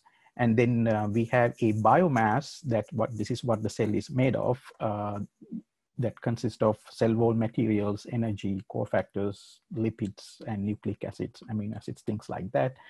And this typically the biomass is experimentally derived in metabolic models. And then the third component is, of course, a media formulation. So this is the light glucose minimal media. And typically in the biomass, it's known as the objective function because we measure the growth of a model. So you have heard talks in this morning about the concept of biomass. So the objective function of a model always doesn't have to be the biomass. It could be an excretion reaction that somebody could optimize the excretion of acetate or ethanol or another biofuel. But typically people want to measure growth. So that's why the biomass is considered a typical objective function. So why we use metabolic models? What can the metabolic models do? So the metabolic models is one of the great tools to understand the metabolism of an organism. And you can use the metabolic models to identify trophic interaction among organisms in a system, predict impact of genetic perturbations, identify media requirements in non-culturable bacteria. So there are bacteria that you cannot grow on experimental conditions in a laboratory, and metabolic models can help identify what's the minimal list of nutrients that you have to grow these organisms. And in the biofuel field, a certain organism can be used to produce an important biofuel.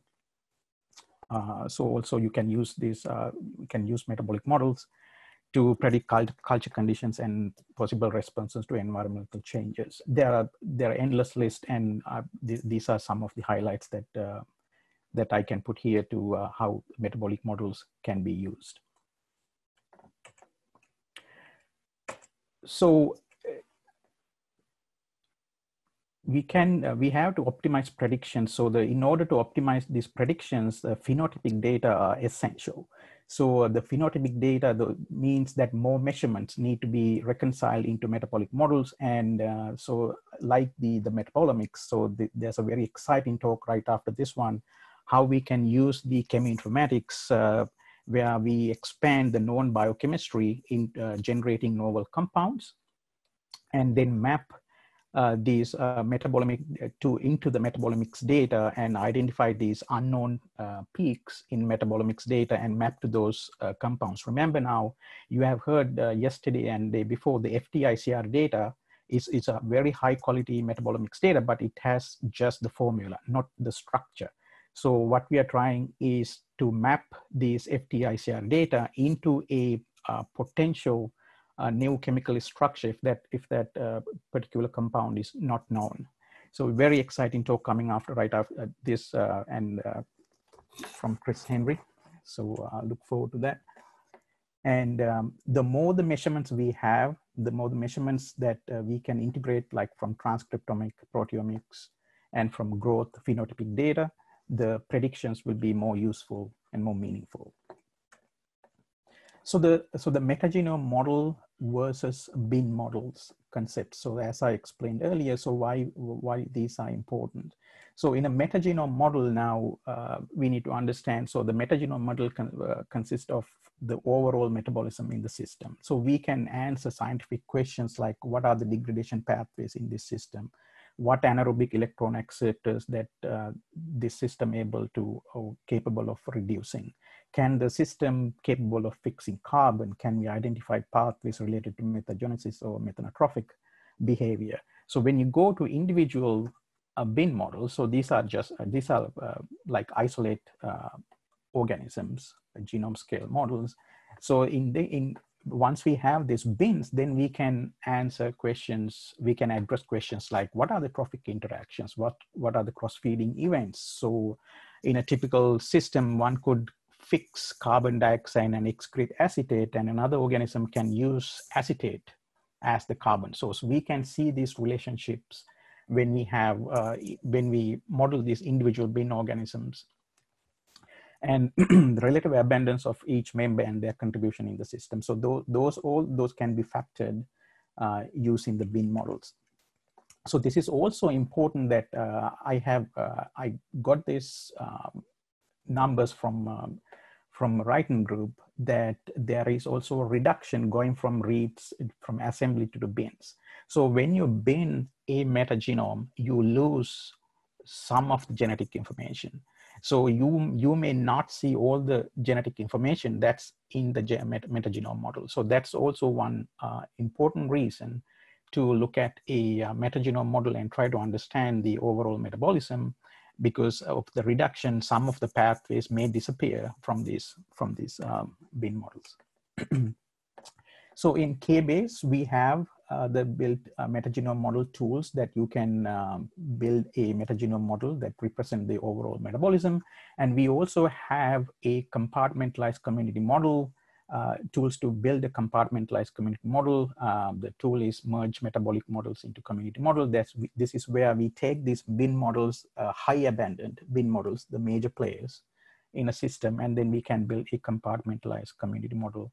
And we can factor the relative abundance into this, and with a compartmentalized model, so each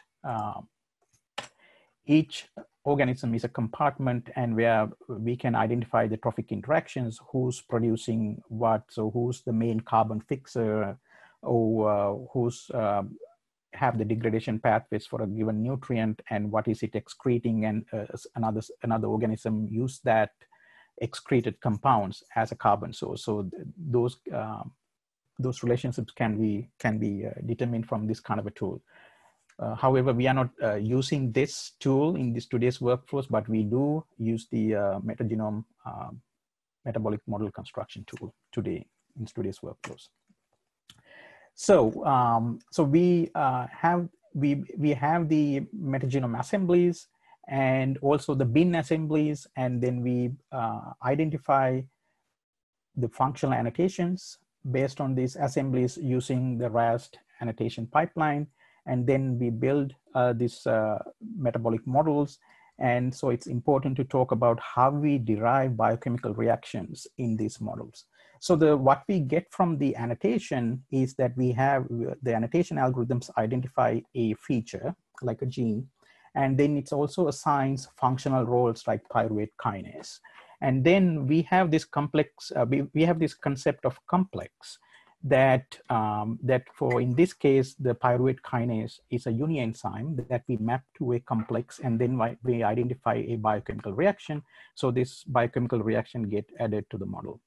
So in case of a enzyme that has multiple subunits like NADP transhydrogenase, so that comes from two genes, alpha and beta subunit, we map both these subunits to a complex, and we want to satisfy this complex, assume that both of these subunits are present.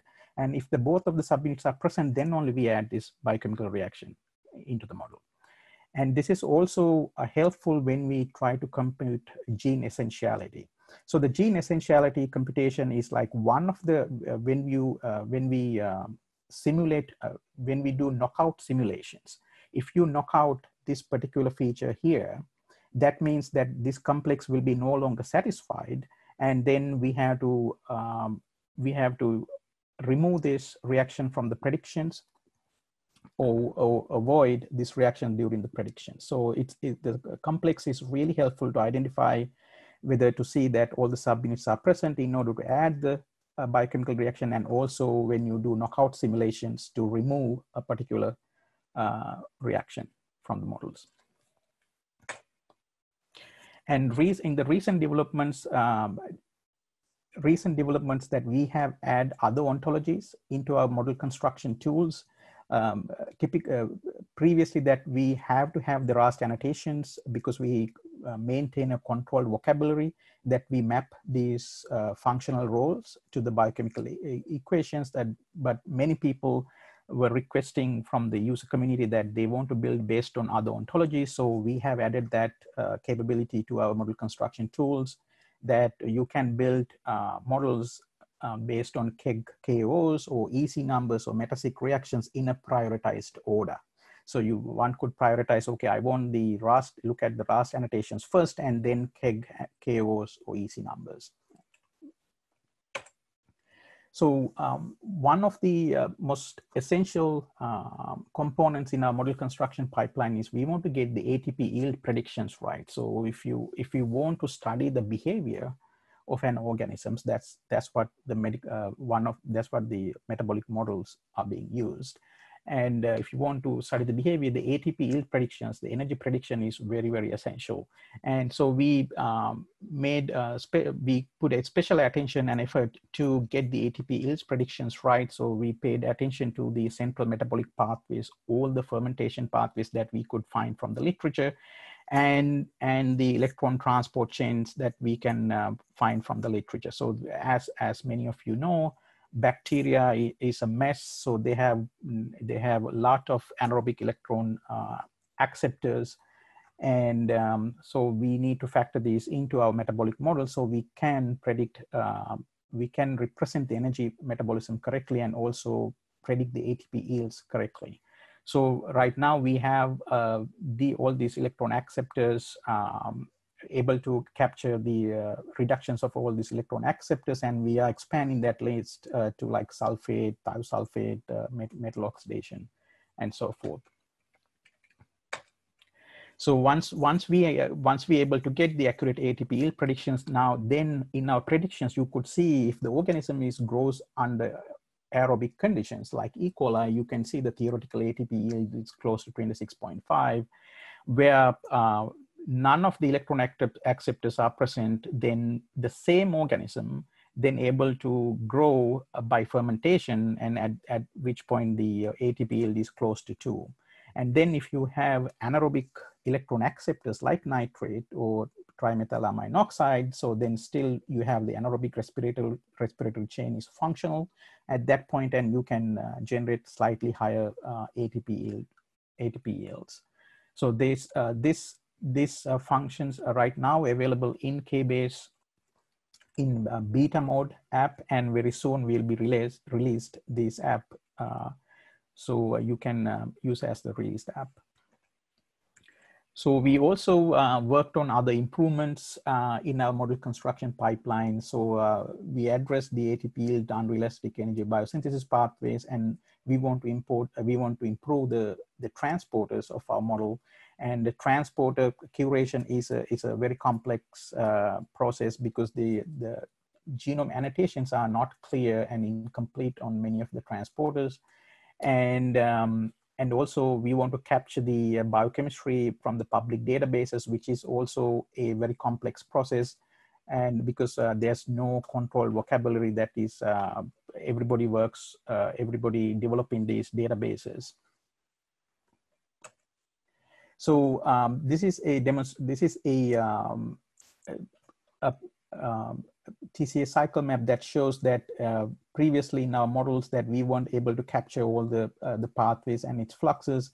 And this is just one example, but across the models now we were able to capture pathways, and we could accurately predict the flux distributions with these improved efforts into our model construction pipeline.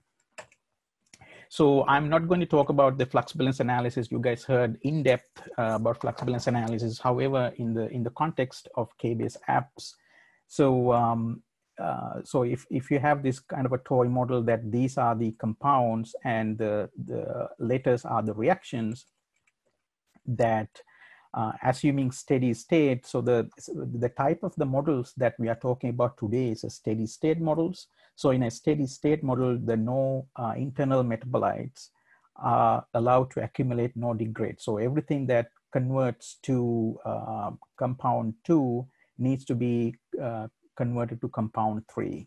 So in that case, at steady states, the rates are equal, that you can see all the rates are equal here. And in this particular example, because most of the example that you don't see these linear pathways as my earlier demonstration, but most of the time you see these branched pathways, like glucose coming into the cell, that it can get oxidized in 3 different ways: glycolysis, intro-Dudroff pathway, and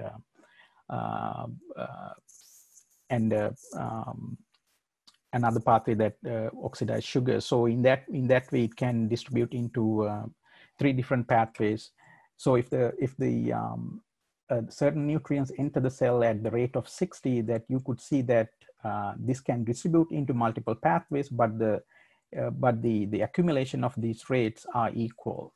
So the reason that I am explaining this is I want to come to these slides and explain about knowledge gaps and how this flux balance analysis fails if you have the knowledge gaps.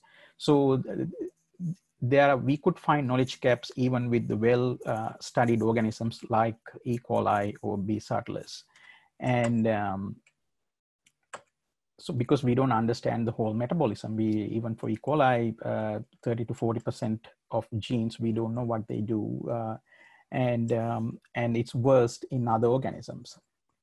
So if you do have a gap, then the flux balance analysis or the predictions fails and it doesn't work, as this compound cannot accumulate nor degrade. So we need to find these metabolic gaps in order to have a functional model. So that's what I'm showing here. So so I'm comparing here that how we gap fill, our approach of gap filling in a model in a rich medium versus minimal medium. So this slide explains how we gap fill organism in the rich medium. So in a rich medium, so these are the metabolic gaps that's in the model.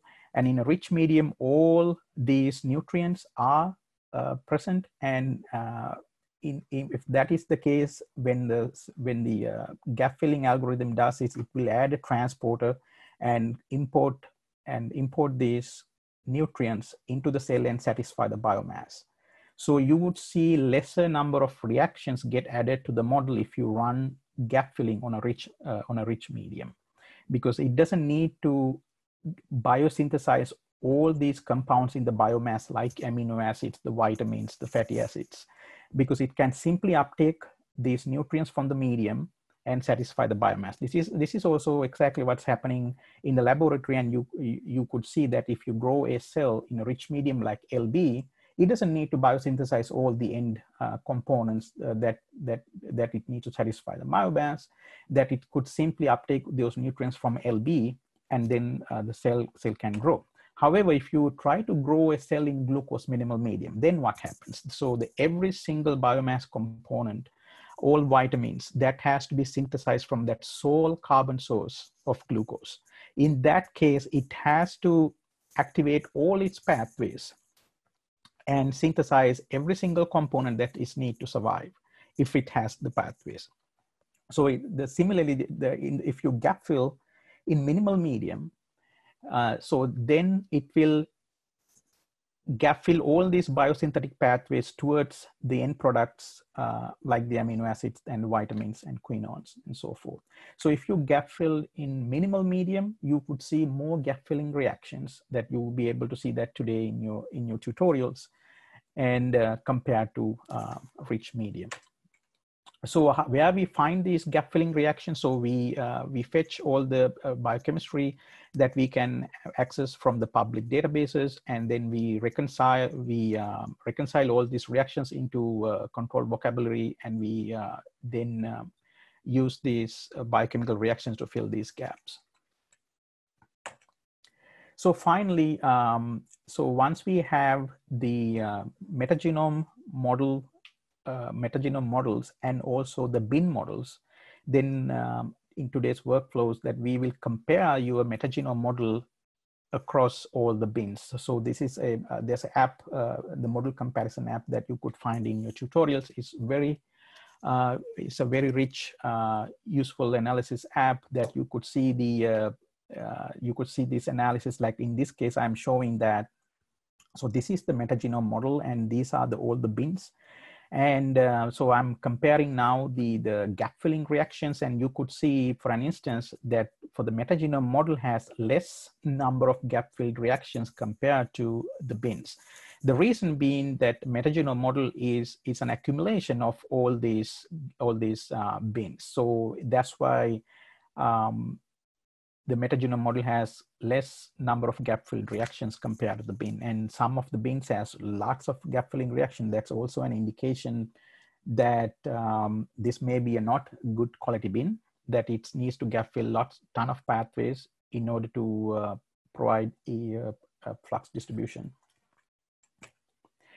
So this app also gives some statistics, and here it shows the number of gap filling that it needed in the rich media, and also the ATP yields. This is related to the central metabolism and ATP yields that I explained previously.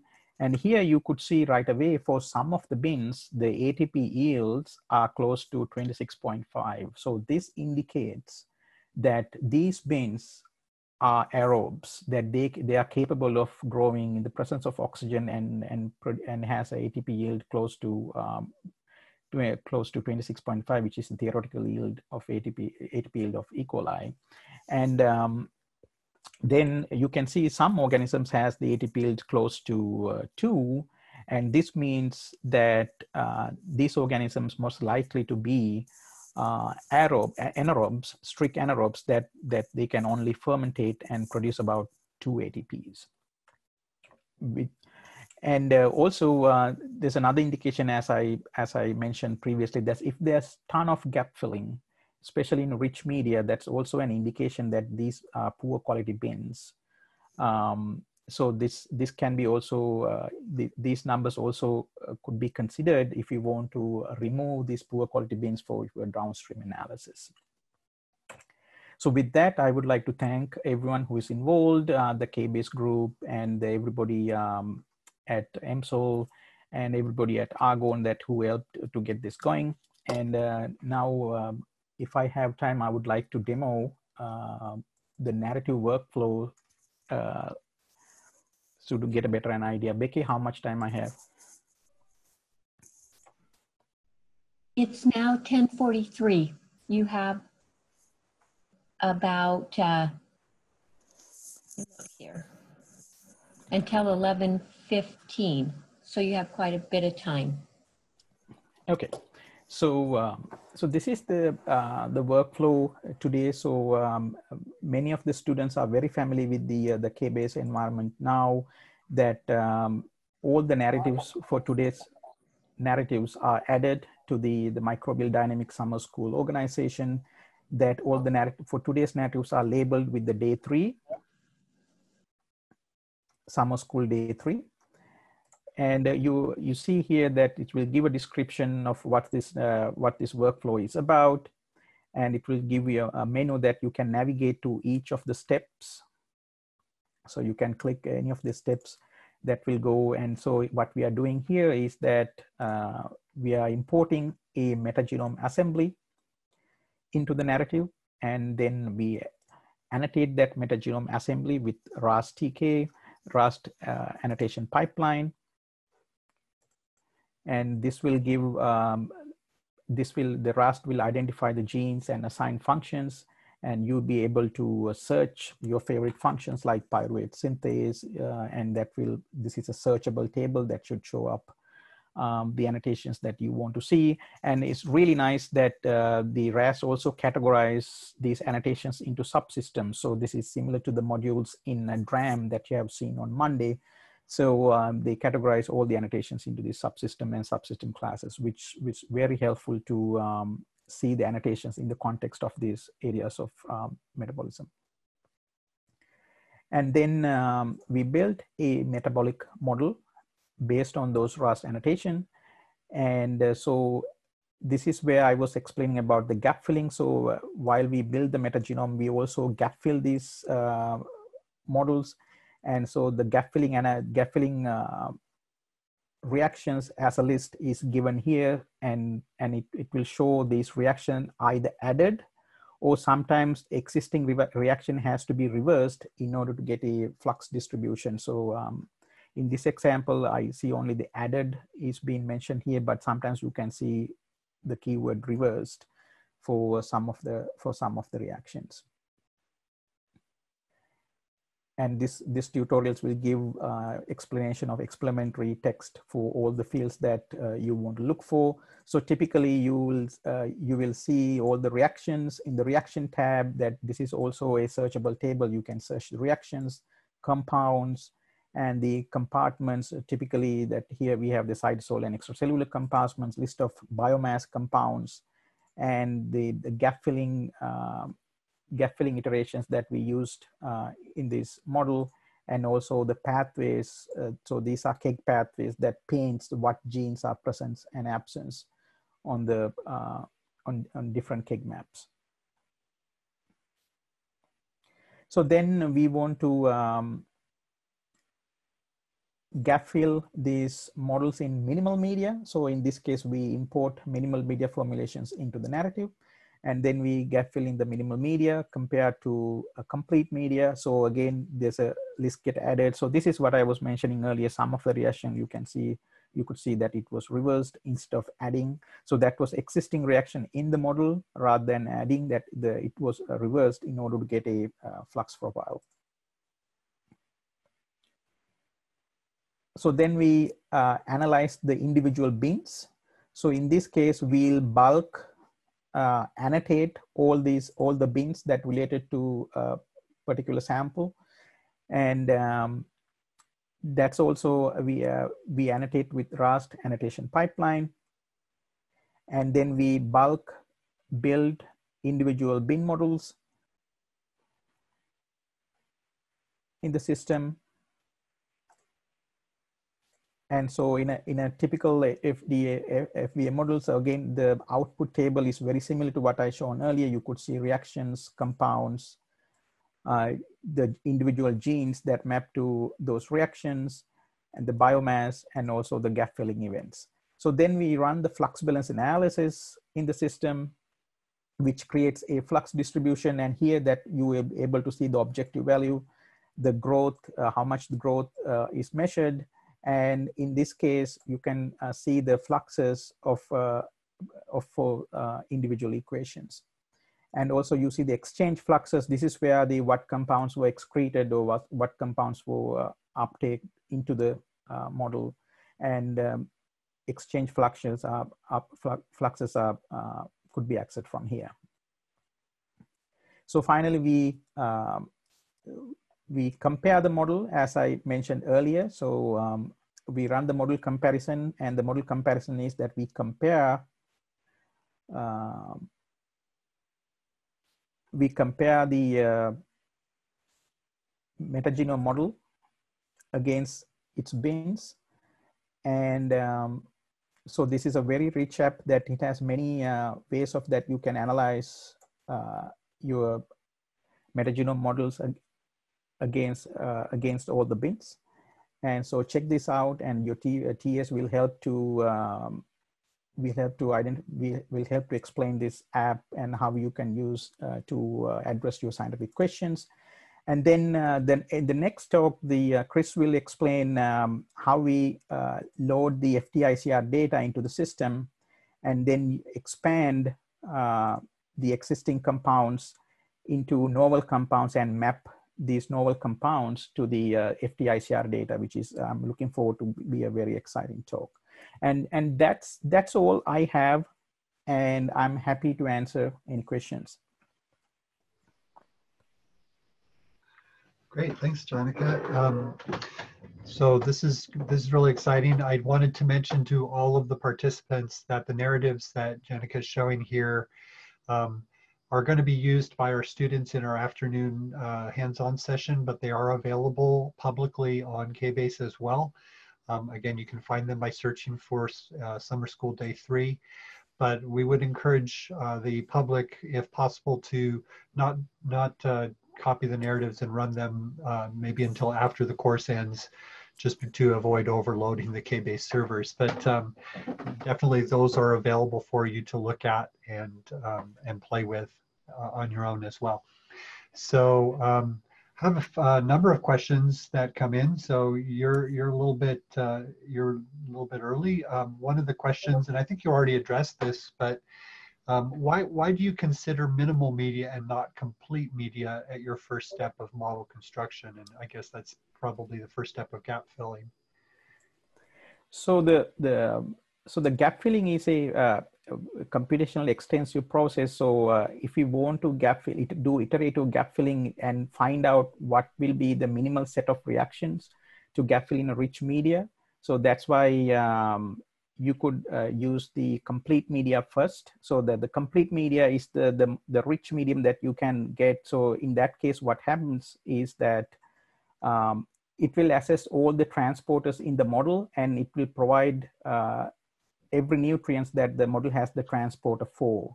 So then if you want to gap fill in minimal media, you can do another iteration of gap fill in minimal media. And in that case, if you do iterative gap filling, it will add less number of gap filling and as an iterative gap filling. So then you can identify what's the difference between complete media and the minimal media, what additional reactions that was added when it grows on glucose minimal media. Okay. So it will give a further clarity between the rich media and the minimal media. Okay. So another question that was, that people were talking about over in Discord is, if you could maybe explain a little bit about model curation. So as you're developing these genome models, where it's for a metagenome or for a bin or for an individual organism, and you're using these automated annotation pipelines, how much do you need to do any sort of manual curation of that, or what does that mean when you do curation of your model? Okay, so that's a very good question. So when we, so let me go to that. So when we annotate a genome and then derive a metabolic model, what you get is a draft metabolic model, and that has lots of gaps. So the systems give you a draft metabolic model, which is a good starting point for somebody to curate the metabolic model. So when we gap fill, the gap filling is based on, as I mentioned earlier, it's based on the media. So this is based on the media. So this is an algorithm, the optimization algorithm that try to find the minimal set of reactions. So that's the gap filling strategy right now in KBase. We find a minimal set of reactions to fill these gaps. And these solutions, it could be wrong. So because there's lots of lump reactions in the databases, and also the strategies to identify the minimal set of reactions. So it's possible that there's a 8-step pathway that it can add like 4 lumped reaction to fill that gap. So the curation is very, very important, so that if you are the expert of a particular organism and you know the biochemical pathways well, the recommendation is that you would curate the model. So for an instance, so here we have an app called Edit Model. So using this kind of app, you can delete, add reactions that if you know the biochemical pathways very well. And it's very essential to get your metabolism, and if you know very well the metabolism of your organism, and to get that right. Okay, yeah, that's great. Okay, so you can use the automated processes, but then you have some flexibility to add, say, expert information using the edit metabolic model as well. Yeah, all the highly curated models, all the published models, they are all hand curated, and we have this tremendous effort right now. We are going through in our modeling pipeline and on the fungal model construction pipeline, actually, that we are working with PNNL, scientists at PNNL, to improve this curation. So that's how all comes down to hand curation, time-consuming hand curation. Right. There's no way avoiding that to get these high-quality models. And what role does direct experiments and measurements, like Mark was talking about in fluxomics, how does that play into curation? So I refer to Chris, if you are here to answer that question. So in generally, we could reconcile the growth phenotypic data or the expression data that we can reconcile. So based on the expression data, that we can turn on and off reactions based on the expression data. So if there's absolutely no expression for a certain gene, that the particular reaction we forced not to be active. And similarly for metabolomics. The fluxomic data also could be used the similar way, that if there's no data for in that particular environmental or media condition, that we do not activate those reactions. And so that's how the phenotypic data can be reconciled into models. Chris, if you want to add how the fluxomic data can improve the predictions, please go ahead. I would say the thing to remember about FBA is that there's not one answer.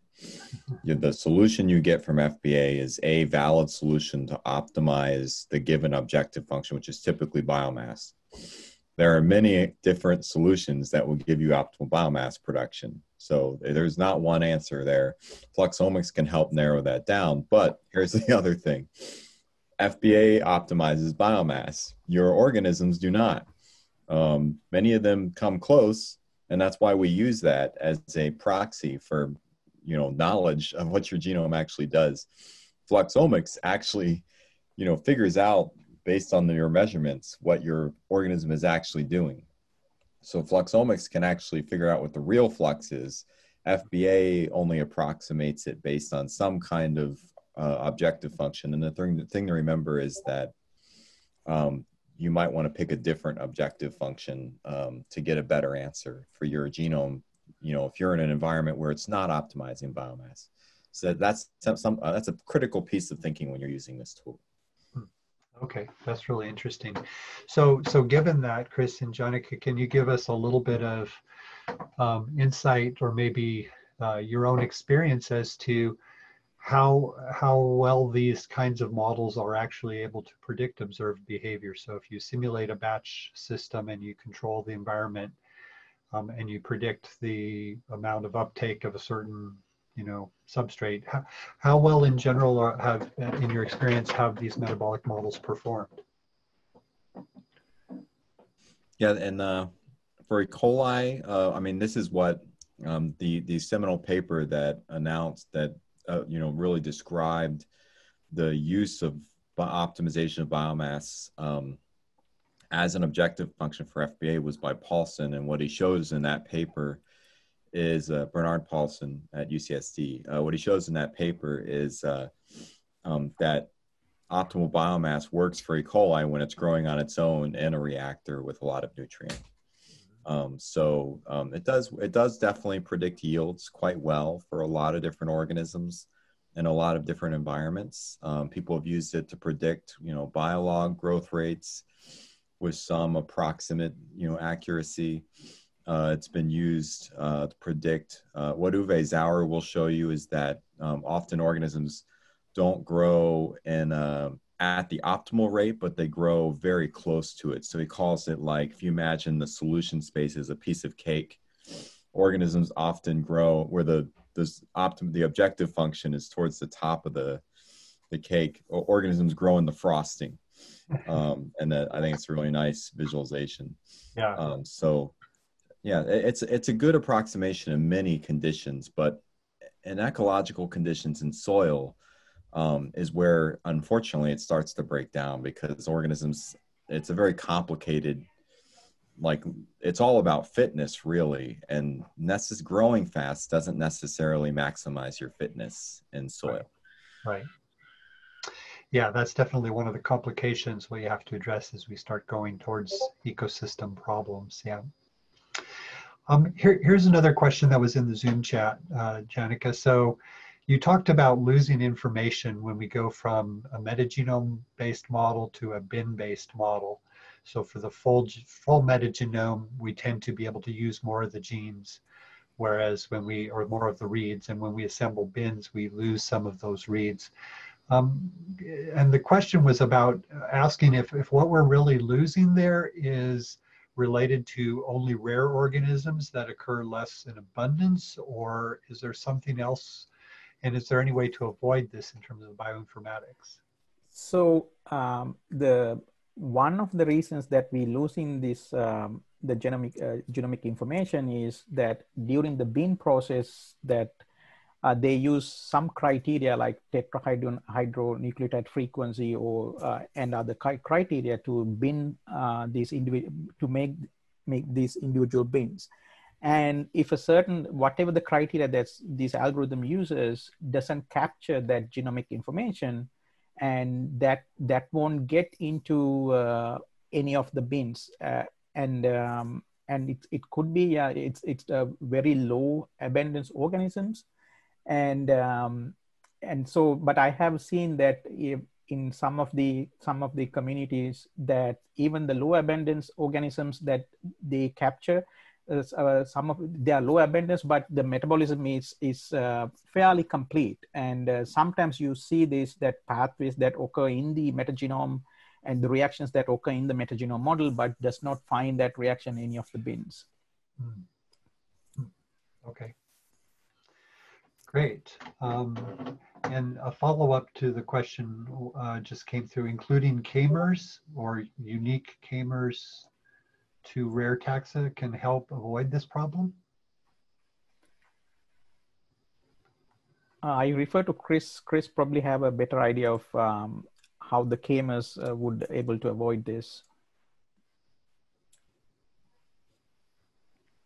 What's the problem again? The problem of losing information when you go to bin your metagenome.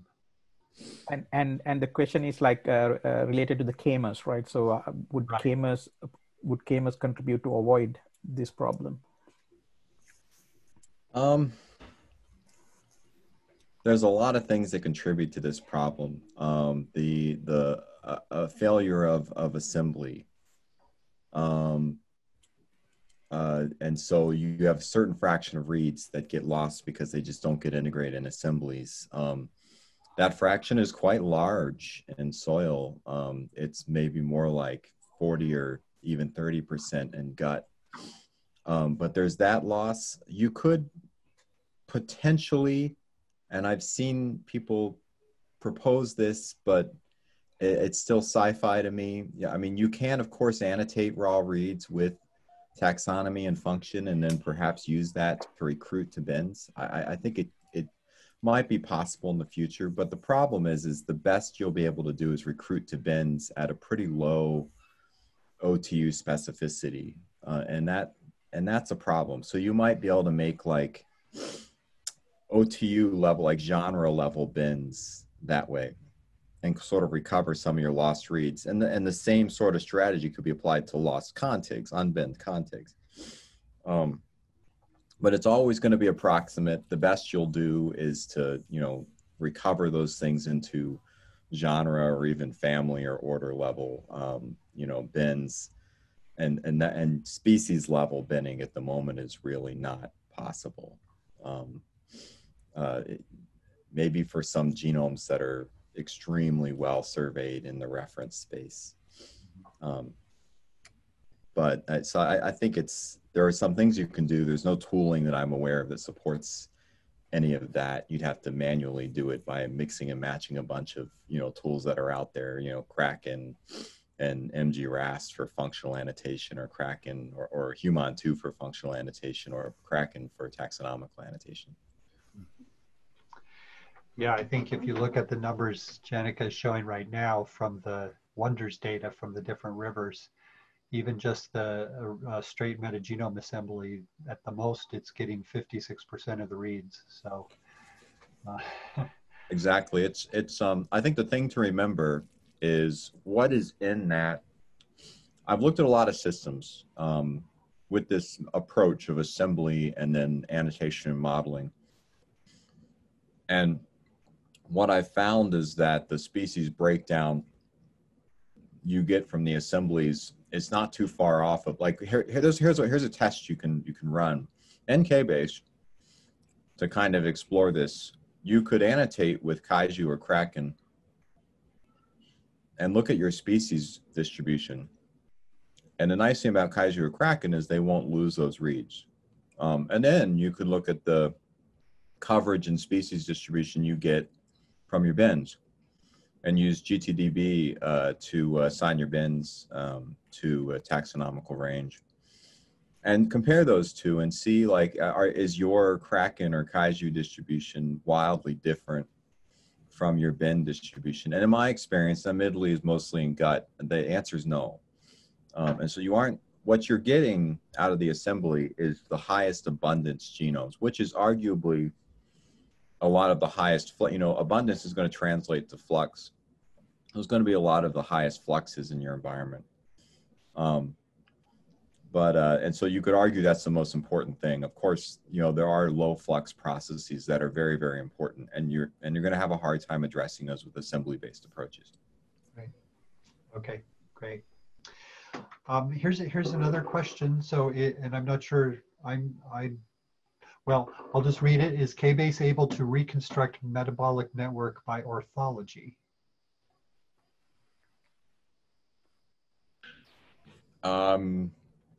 That question refers to using different ontologies? I'm not really sure. No. Or propagation? By orthology, I think what they're referring to is our model propagation method. Propagation, yeah, that's what So you can import a model, any model you want in the KBase. The import tools are rough, but you can import a model, whatever model you want, built with whatever annotation you want, whatever chemistry you want. And there is a tool in KBase, if you just look up the word propagate, that lets you propagate that model to any other genome based off of orthology. And so you run the proteome comparison tool first to compute corresponding proteomes based on bidirectional best match. And then you run the propagation tool with that proteome comparison, and it will it'll translate the model you've imported to a new model. And that's actually how our current fungal model reconstruction tool works, essentially, is by that orthology kind of based translation. Interesting. Okay.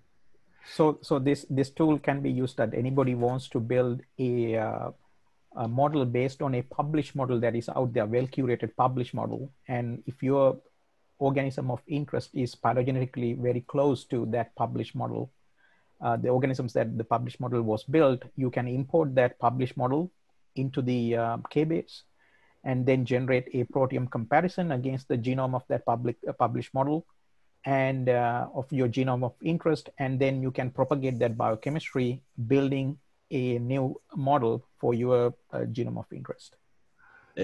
Now, I mentioned that our system doesn't do a good job with cyano and archaea. And so with cyano and archaea, I would definitely recommend using this app with a published with archaea model, of which there are many, or a published cyano model.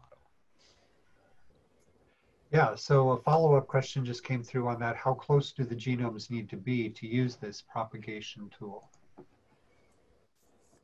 The closer the better.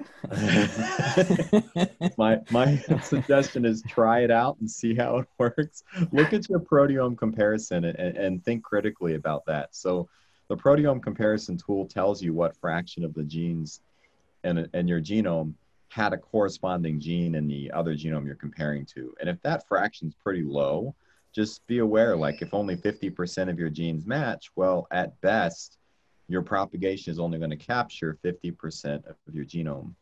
of the metabolic capabilities of your genome. Now, our propagation tool does let you use RAST and model seed to try to fill in, try to capture, add content from the other 50%, but still, that's just something to bear in mind. That's a good measure of how close you need to be. Okay. So that's what this merge in KBase model, the functionality does. It will also do a traditional way of deriving the reactions based on the RAST annotations in addition to propagation. Okay, well, I think we have a lot of other questions over in Discord, and I know Chris has been over there actively answering a number of those already. But Janaka, if you want to also take a look over there while Chris is talking, Yes. that would be great. I think, are you ready to go, Chris? Do you want to, I know we're a few minutes early for your talk, but we could get started if you're ready to go. Sure. Okay, so the next presentation is on integrating metabolomic data into metabolic models. And so this is an exciting follow-up to yesterday's discussion, which was all about metabolomics data. And so we're excited to hear this from Chris. And so Chris, go ahead and take it away. All right, I'm going to share my screen. Can you guys see that? Yeah, I see your Discord screen, and there's your slides. And I can't, my button is hiding from me. There we go. All right, can you see the slides? Yep, now I see your slide in presentation mode. All right. Great. So this will be a tutorial on the integration. Oh, why is that? Okay, I'll just click. There you go. It's a tutorial on the integration of metabolomics and the modeling. And the day 2 workflow that you saw yesterday really covers this, FTICR metabolomics to M over Z values for peaks, and then predicted formula using the formulator tool, and then a whole bunch of analysis you can do with the output of that. So that's not really tying in the genomics data yet. So it's focused on the metabolomics side, although some of the statistical analysis does let you correlate to that data. So predicted property analysis is predicting things like thermodynamics and other properties based on formula aromaticity, things like that. Chemical transformation prediction, which can be done both from mass differences between peaks or formula. Transformation network analysis, so just making a network out of these predicted formulations. Statistical analysis, correlating peaks with various things, and then the lambda analysis that Hyun covered. And then day 1, you have been through metagenomics.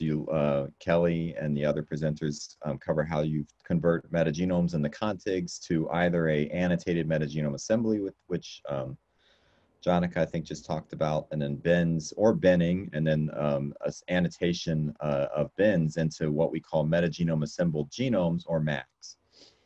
And then what Janaka just covered is the metagenome models we can build from the annotated metagenome assembly, which is sort of a giant mixed bag of your microbiome, or these genome models that can be built from bins, and then the gap filling and flux balance analysis. But how to tie these two worlds together?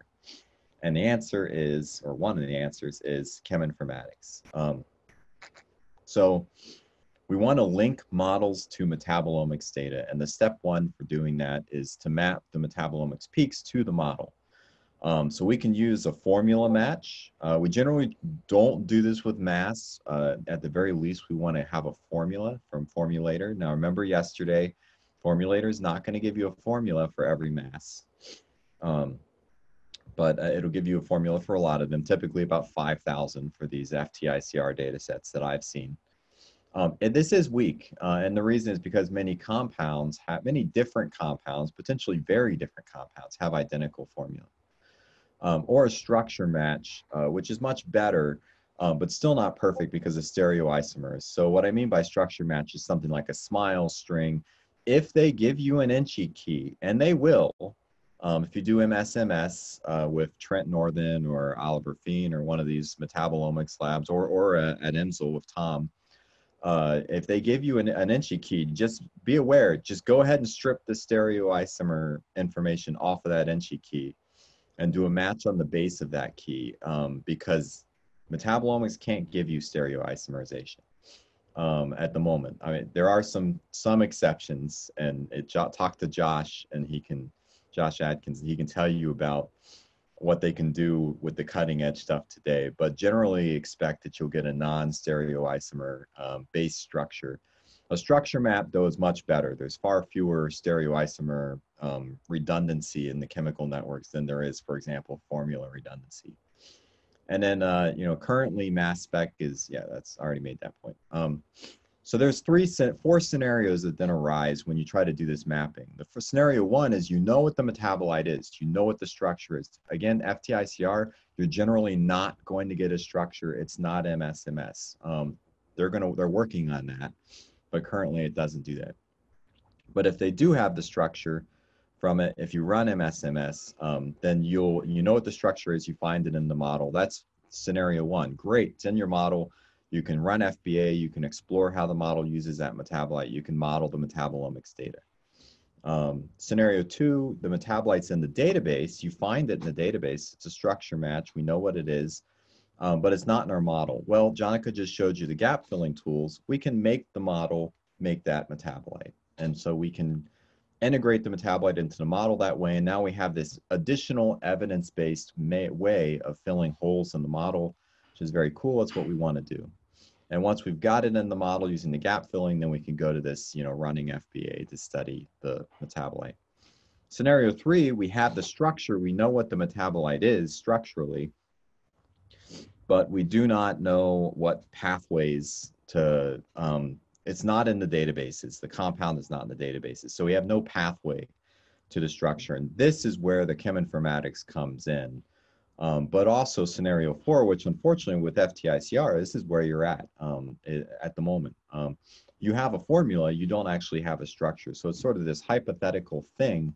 But again, the cheminformatics offers a mechanism to get at those formula with a mechanistic basis. So what you saw on day two was sort of non-mechanistic formula-derived analysis. And there's a lot of very powerful things you can do with that. What we're going to talk about here is, okay, can we mechanistically do anything to mechanistically understand why those formula are there? And again, this is where your FTICR data is formula scenario four. So overarching challenge with linking metabolomics to models is that there's this dark matter problem. You've heard dark matter in biology before, and it's usually referring to proteins of unknown function, but there's dark matter metabolomics too. There's metabolites of unknown, that we don't think that we see in biological systems, but are not in biological databases. There's no universal method for measuring small molecules, so that's a contributing factor to this challenge, is that there's just a lot of different, I talked about FTICR versus LCMS, MSMS, and FTICR can be LCMS if you put some separations in front of it. So generally, it's only possible to confidently identify 5 to 20% of the features in an MSMS data set. So if you don't have MSMS, you're not confidently identifying anything. You can get a molecular formula with fair level of confidence for a large fraction of the peaks with FTICR. That's one of the advantages of that method, is the highly fine resolution on the masses gives you a pretty good idea of what the formula is. But even if you have MSMS, you only get 5 to 20%. Why? Because the other 80% aren't in structured databases, and you can't. MSMS identification relies on knowing a structure, predicting how it will decompose, and then comparing those predictions to your MSMS fragmentation pattern. So there's this other issue that the structure isn't in the database. You're gonna have a hard time finding the compound using this technology. Or what they really do with MSMS is acquire a sample of the compound and run it side by side. That's called running a standard in metabolomics. And so again, can't get a standard for this complete, dark matter molecule nobody's seen in a system before. But it leads to this, cycle of the models are incomplete. So because the models and the knowledge is incomplete, we can't, properly annotate our data, which leads to incomplete knowledge. So this is Kelly talked about this same problem in annotation. the protein function knowledge is incomplete. So if our knowledge is incomplete, then we can't annotate completely. And because we can't annotate completely, we lead to, incomplete knowledge. So we have this same cycle in metabolomics data. Well, we have a way, cheminformatics offers one mechanism to get around this. But remember, you're at this point, as soon as you start doing cheminformatics, just to be clear, we're diving down the rabbit hole. We're going to Wonderland. This is, computational prediction of potential novel reactions. So it's not real until you prove that it's real, is what I would say. So we have these generalized reaction rules that are learned from biochemistry databases, and we can apply these rules systematically to a set of compounds that we're interested in and predict reactions and compounds that could arise, new reactions and new compounds, which sort of addresses this missing knowledge problem. And then those new structures that are predicted could give us predicted MS and allow us to address this other 80%. And then we search for evidence of these pathways and compounds in our metabolomics and genomics data. So we have three possible hypotheses of what could lead to these novel reactions. We have generalist enzymes. We've got an enzyme that it does a mechanism, it does a chemical activity that has been observed before, like oxidation and reduction with NAD and NADH. But nobody's seen an enzyme operate on this specific substrate. So it's doing a known activity on a new substrate. So we call that promiscuity, although in many cases this is not promiscuity. This is an enzyme, this is its primary activity. It's just the primary activity of that enzyme is something we've never seen before. And so that enzyme is either unannotated or incorrectly annotated. So be aware of that. When you have an annotation of an enzyme, it might do that activity, but it might also do something similar to that activity. You have an unannotated enzyme, so it could just be chemical mechanisms that we have not discovered yet, and there's going to be a lot of those. Or spontaneous reactions. So don't forget, this is chemistry. Chemistry happens whether biology is there to make it happen faster or not. So always be aware of this kind of hidden, unpredictable monster in your system. Chemistry is going to happen no matter what, particularly if you have a higher temperature system or extreme pH, anything that, or oxygen, anything that in the environment that contributes to faster, just natural chemistry. So how do we use cheminformatics to get at these? So I'm going to talk about this one, the generalist enzymes and the spontaneous reactions. This is like really far out there, computational chemistry. There's people thinking about this, but it's still less advanced. So we build enzymatic rules to predict new reactions based on known mechanisms. And here's an example of how we do this. So if we look at these 4 different EC numbers with 4 different reactions, but we actually look at the chemistry that's happening, we see that they all follow the same pattern. There's this, functional group, water's being added, it's being hydrated. You have to have these keto groups there. If you do not, this chemistry doesn't happen. And then this bond can be broken and form a carboxylic acid and a terminal alkane, a methyl group. So we've learned these. This is based originally on work with Hatzmanakatas et al. Actually stuff I did in my PhD. And then we have a set of 210 rules learned from this, and Vasily Hatzmanakatas has gone on, and others have gone on to learn many, many more rules. So this is, there are many labs working on this, building better and better rules learned from these databases, and I think machine learning is going to blow this wide open. For spontaneous chemistry, we've also developed rules, and this is work my lab does in collaboration with Andrew Hansen and Oliver Fien. But we have 150 spontaneous rules learned from spontaneous reactions in various databases. So we look at those spontaneous reactions and we develop generalized rules that represent with that the chemistry that happens with those spontaneous reactions. So we have rule sets for both spontaneous and enzymatic rules.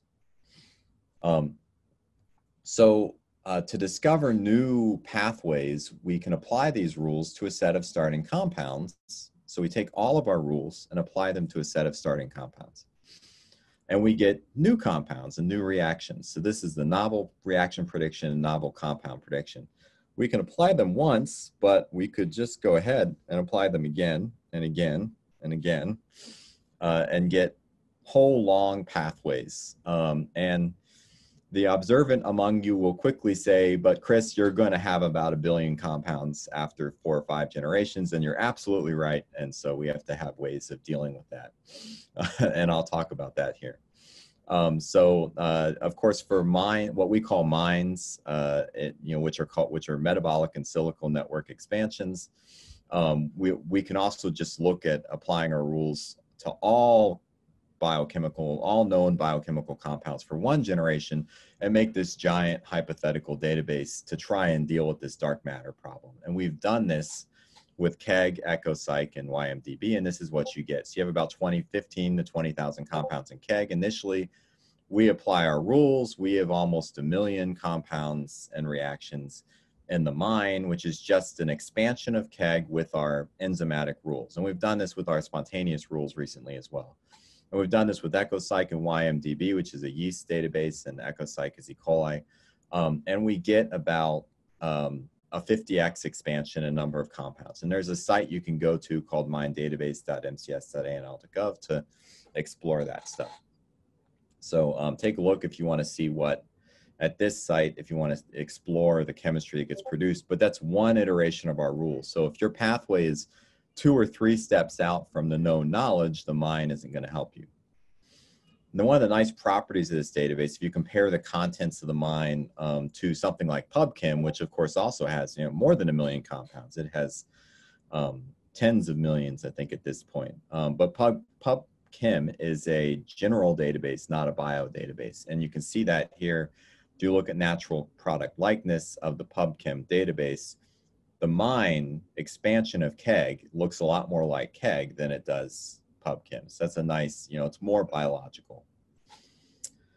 What does the mine and cheminformatics let you do with metabolomics data? Well, for example, I've got this compound that was observed with metabolomics data, based on MSMS, we know that it's S-succinyl glutathione, but it wasn't in the database.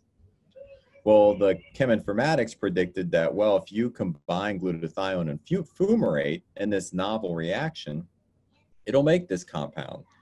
And here's the evidence for that reaction to happen. Well, cysteine will combine with fumarate and form, succinyl cysteine. And so you can say, well, then if this can happen, then maybe this can happen as well. And so I've now mechanistically come up with a hypothesis of how this peak came to be. And I can look for enzymes now that might do this, isolate the enzyme, purify it, test it in a test tube and see if the chemistry happens. Same thing with this second reaction. So this has been successfully applied for a couple of compounds in E. coli. So look, we actually came up with new compounds and the most studied bacteria ever. And we still found new stuff.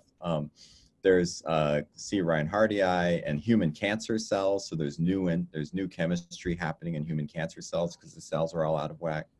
And then Artemisia douglassiana. So there's a number of new discoveries that come from this cheminformatic expansion. But what do we want to do? We want mechanism and we want enzymes, not just hypothetical reactions. So how do we find the genes once we have a reaction that can make the metabolite that we see in the FTICR data? How do we find the gene that might be responsible for making that? Well, if you go back to what Kelly was talking about on Monday, you have annotation, which has this just fundamental strategy that if I want to know the gene that does this reaction in organism A, I can go to a database of other organisms and find genes that do the reaction there and just do a, look for homology and then say, oh, well, gene 43 in organism A is homologous to these, highly homologous, and so I think it's the one doing this reaction. That is the fundamental basis for most genome annotation that happens today. But what about cheminformatics? Well, reaction 2 is a novel reaction. I go to my database, I am out of luck. There is no reaction 2 in my database. There are no genes. So what do I do instead? Well, it goes back to what I described earlier. If you have the, let me get this bumped out of the way. If you know similar reactions, you can find similar known reactions in a database that maybe have the same chemical mechanism, maybe the same cofactors, and a very similar primary substrate. Then you can say, well, the genes that do this probably with some mutation or modification could do this as well. And so I'm going to argue like, well, let's do a reverse lookup on a BLAST and see if, okay, this gene, come up with candidates to do this. And you'll have to go with lower similarity thresholds if you do this. And you're going to get a lot of candidates. So the one thing, we have successfully applied this to find genes that for novel reactions that then we successfully tested in the lab. We're not the only ones, others have done this. So this does work, but you get a lot of candidates. You generally want to combine it with other sources of evidence. Like in our case, we did transcriptomics. We were interested in a pathway that degrades a specific compound of interest. So we used our cheminformatics to predict the pathway. We applied this approach to predict genes for the pathway.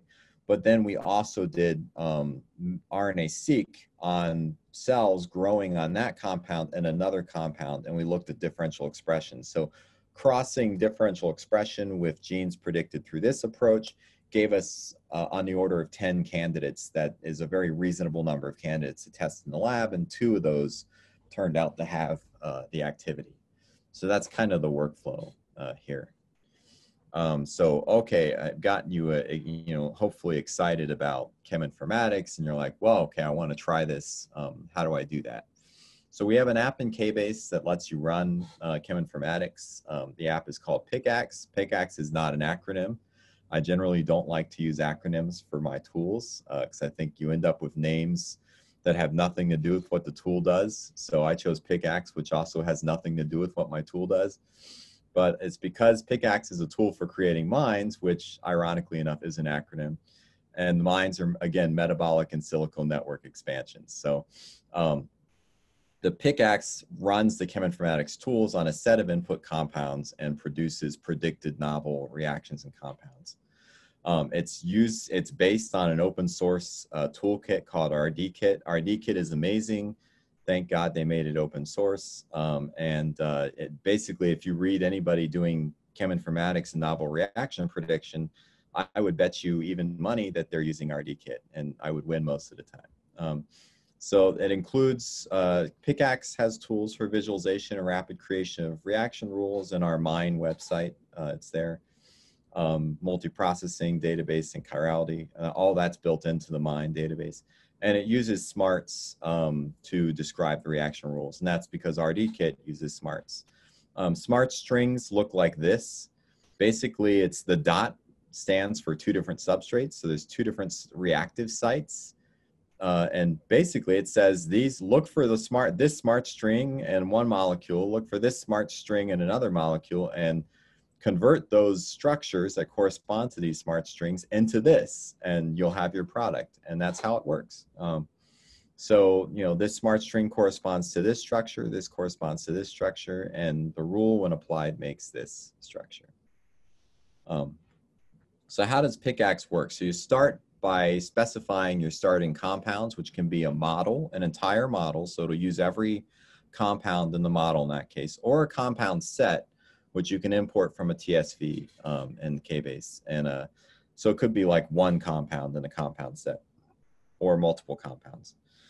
And you specify rule sets you're interested in, and I'll show you what the UI looks like in a minute, which could be right now is limited to our enzymatic or spontaneous rules. If you're out there making awesome cheminformatics rules, please email me. I would love to have your rules in the system. We're working on adding retro rules, but there's some technical challenges to doing that.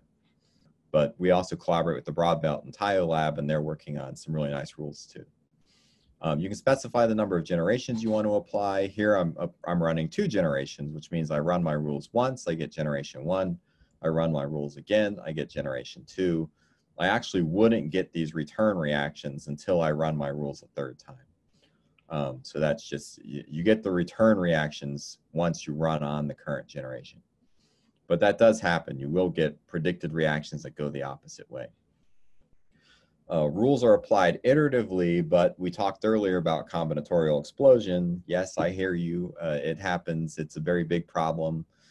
So we have to apply filters. And the way we can limit the compounds retained in each generation, and that's how Pickaxe works. You give it a limit. You say, I know you made 50,000 compounds. I only want to keep 3,000 of them. And so how does it pick which 3,000 to keep? Well, you can say, well, I'll keep everything that hits the known databases, the model seed, which includes KEGG and Metapsych. So model seed is a merger of KEGG and Metapsych. We have a paper coming out on model seed and NAR this year. So hopefully it's in revision. And then we have, you can specify a target list of compounds that you absolutely want to keep if you encounter them. So if you're looking for pathways to a very specific molecule, you can say like, I want to keep that if we hit it. And this is where the crucial thing for us comes in. You can say, I want to keep any compound that hits a peak in my metabolomics data. And then the filtering will strip out things that don't, randomly strip out things that don't meet these criteria until it gets down to your limit per generation. So here's what the UI looks like in KBase. You guys are pretty familiar with KBase apps at this point. So here's where you input your starting compounds. Again, you can give it an entire model or a compound set. Here's where you give your target compounds. That's a compound set only. Here's where you get your metabolomic status. You give it this chemical abundance matrix. And you can specify, you can choose not to specify a condition if you want, and it will just try to hit any metabolite that's mentioned in this matrix, or you can specify a condition here. And then it will only choose remember your conditions are presence, absence. So the way it chooses is if there's a non-zero value, it's going to assume it's there and choose it. So if you have presence, absence data, this will work perfectly, but there's no thresholding mechanism in here at this point. Then you pick a rule set. You can pick multiple rule sets. You can run the spontaneous and enzymatic rules at once if you'd want to. You give a number of generations. The default is 1, so if you want multiple generations, you'll have to adjust that. And then the maximum hits per peak. So here's the thing. Once you hit a peak with a compound, and it's going to do formula matching for the FTICR data. It is capable, although this isn't tested, so if it doesn't work well, don't come after me yet. It is hypothetically capable of handling cheminformatics data that's annotated with Enchi strings or smiles as well, not just formula. But you get hits per peak. One problem is once it finds a single compound that matches the formula in a peak, it is very good at then finding more compounds that match the formula in that peak. And so it will rapidly find thousands of small variations, like I moved this double bond here and look, I found another one. Lots of small variations of compounds that can hit a peak.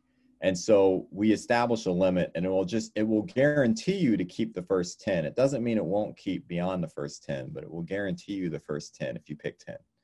And then max compounds per generation, you pick 3,000. So this is all about being able to explore farther and down the rabbit hole and not run into the combinatorial explosion. That's the whole idea of the filtering mechanism. Currently, the filtering is random. So if it makes 100,000 compounds, it's going to randomly discard 97,000 until it gets to 3,000. Eventually, I'd like to implement structural diversity as the criteria instead, but that's not happening yet. And you can use these criteria if you're like, I don't care about making model seed compounds. You can uncheck that box. And finally, you give the name. So the output of this thing is a model. The nice thing about that, if you're like, well, I want to use these pathways for this, that, and the other thing that KBase doesn't do, but I know Cobra Pi or Cobra Toolbox does do, you can export that model with all the chemistry predicted by this tool into SBML, or you can export as a TSV or whatever format you want. Or in the gap filling tool, you have the ability of specifying this model as a additional database for gap filling. So it will then use this chemistry to gap fill your model. So if you're like, I want to grow my model on, you know, this compound and there's no pathway for consuming that compound, well, I'm going to run cheminformatics on that compound first, and then attempt to gap fill my model on the cheminformatics predicted chemistry plus the standard biochemistry from the model seed, and it will combine both into a single network and gap fill from it. So that's very powerful. Basically lets you fully integrate a metabolic model with hypothetical chemistry, with metabolomics data, which is what we want to do here. So that's the acknowledgements. I know I've got some time left. I'm going to jump into, I want to talk about the acknowledgements are important, so I'll just quickly, this is the KBase team, and you know, this is some subset of my group that managed to get together for a photo. We do have beaches in Chicago. I know you guys all think we're a frozen wasteland, but we have beaches. You can't go to them now, but someday you can go to those beaches. So I want to show you what the output of Pickaxe looks like. I'm going to jump into this narrative.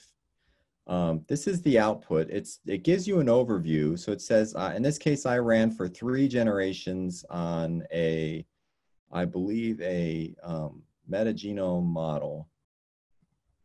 And it gave me this output. And I'll start with the overview. So it tells you the number of rules it ran. I ran with both our enzymatic rules and our spontaneous rules. So 344 of them. There were more than 344 rules run. 344 produced a reaction. So that's what that number is. This is the number of reactions and compounds produced after filtering. So the filter has been applied. This is the number of reactions and compounds that were filtered. Yes, that's 899,000. So when I said combinatorial explosion, and that's with filtering, by the way. So like when I said combinatorial explosion, I really, really meant it. If we did not filter, this number after 3 generations would be far, far bigger than this. And then the number of generations, the starting compounds in my model was 1,364. With structures, it will only include structures, compounds with structures. So if you give me a model that has no structures in it, and if you don't put structures in your SPML file and you upload that model in the KBase and you run it, it is not going to work very well. You have to give me structures. If you build a model in KBase, it automatically has structures because it's tied to our database. You've got compounds generated. So this is how many compounds are generated on top of the starting compounds. How many of the starting compounds were in model seed, how many of the generated compounds were in model seed. So it found 742, in 3 steps, it found 742 additional model seed compounds. So our rules are not perfect. If we had a more comprehensive rule set, which we are working on doing with our collaborators, this would be a much bigger number, I believe. But, you know, these would be bigger numbers too. So it's a double-edged sword.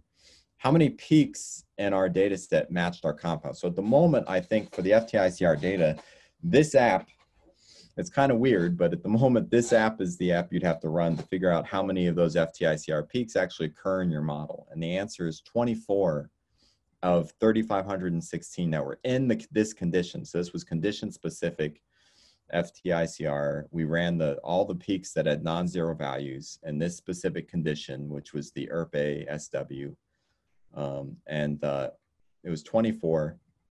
How many peaks matched generated compounds? 1,881. So more than half of the peaks the cheminformatics found candidate pathways and candidate compounds for more than half the peaks, while the model contained only 24. So the cheminformatics is really expanding how much of the metabolomics can be, you know, hypothetically explained by the model. Remember, we're in Wonderland, so it's only hypothetical. The predictions here are just that. They're predictions that need to be investigated further. But the nice thing is it gives you mechanistic hypotheses that lets you design experiments to actually do further investigation.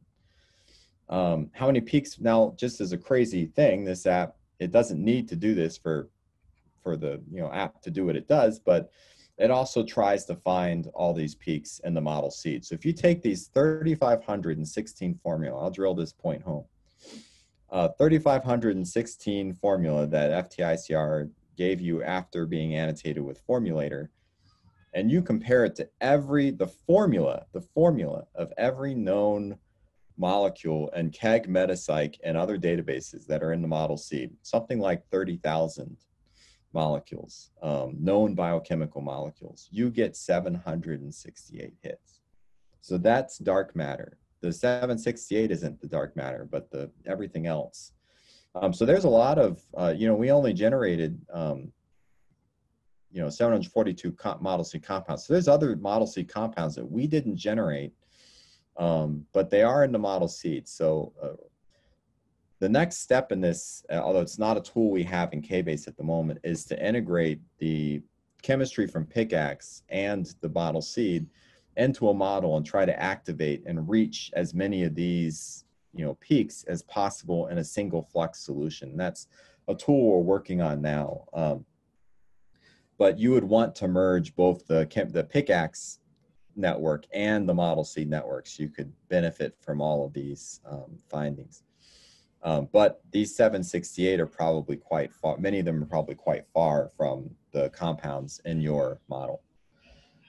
And they're formula matches. So again, formula matches, you want structure matches. Formula matches are, really a good chance that they're not right.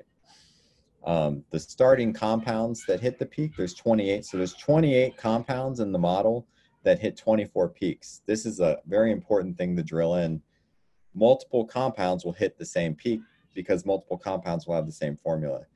There's 15,000 generated compounds that hit 1,800 peaks. So this gets a lot where I mentioned previously, the model, the cheminformatics is really good at once it finds one peak, one compound that hits a peak, it will find many more very, very quickly. So that's what it's doing. It's finding, get the math here, 8 or 9 compounds, per peak. And this based on this analysis. And then the model seed compounds with peaks, 2071. So if we go up to generations, the generations tab shows you how many compounds you had after every generation. So you started with 1364. We ran 2 rule sets with a limit of 3,000. So it's keeping 6,000. If it keeps 8,000, it means like your filtering criteria was maxed out. So there's no random sampling anymore at this stage. It's keeping everything because it's hitting that many peaks. So it kept 6,000, then 8,000, then 10,000. It filtered 26,000 in the first generation, 291,000 the second generation, and 415,000 the third generation. So this is an interesting phenomenon because this is scaling faster than the number of input molecules. And this is because of chemical diversity. You're inputting a broader chemical diversity with each generation, and this is leading to even more chemistry being generated. So that's the other issue of combinatorial explosion, is it's not just exponential increase, it's like exponential of an exponential. But the nice thing is this tool, because it keeps all the peak hits, or at least a representative set of them, lets you very quickly generate chemistry to reach, over half the peaks you found. Now, I mean, these may not be right, but at least you have candidate pathways to look at, and then you can use experiments and correlation and other things to try and find if those, try to see if those predicted pathways and compound structures are right. We have rules. So this just lists all the rules and how many reactions came from each rule. So you can see like the most aggressive rule. So 2.1.1, the enzymatic rule 2.1.1, which is just the EC number 2.1.1. So if you look at reactions with the EC number 2.1.1, you'll see what this rule, approximately what this rule does. And there should be a picture of the rule, but we've temporarily removed those. And then the peaks. So this is all the peaks that you have and what compounds were found for each peak and whether or not they were in the original model and Pickaxe or wherever. And the compounds and reactions, currently it's only showing the first 100. I'm hoping to fix this, but it only shows the first 100. But if you want to see the full set, of reactions and compounds predicted. The way to do that is if we just search for, just click on the reaction here. Like, I'll do this one. I'm not connected to my narrative, so I'll have to reload. But if you click on the model and the data panel, you'll see what that full model looks like, and including, you'll actually be able to see all the chemical structures that were predicted. So you can see what those compounds actually look like. So that's the workflow and KBase. Of course, I've restarted this thing, so I'll have to wait for it to load. While we're waiting for this, I can take questions. That's what I have at the moment.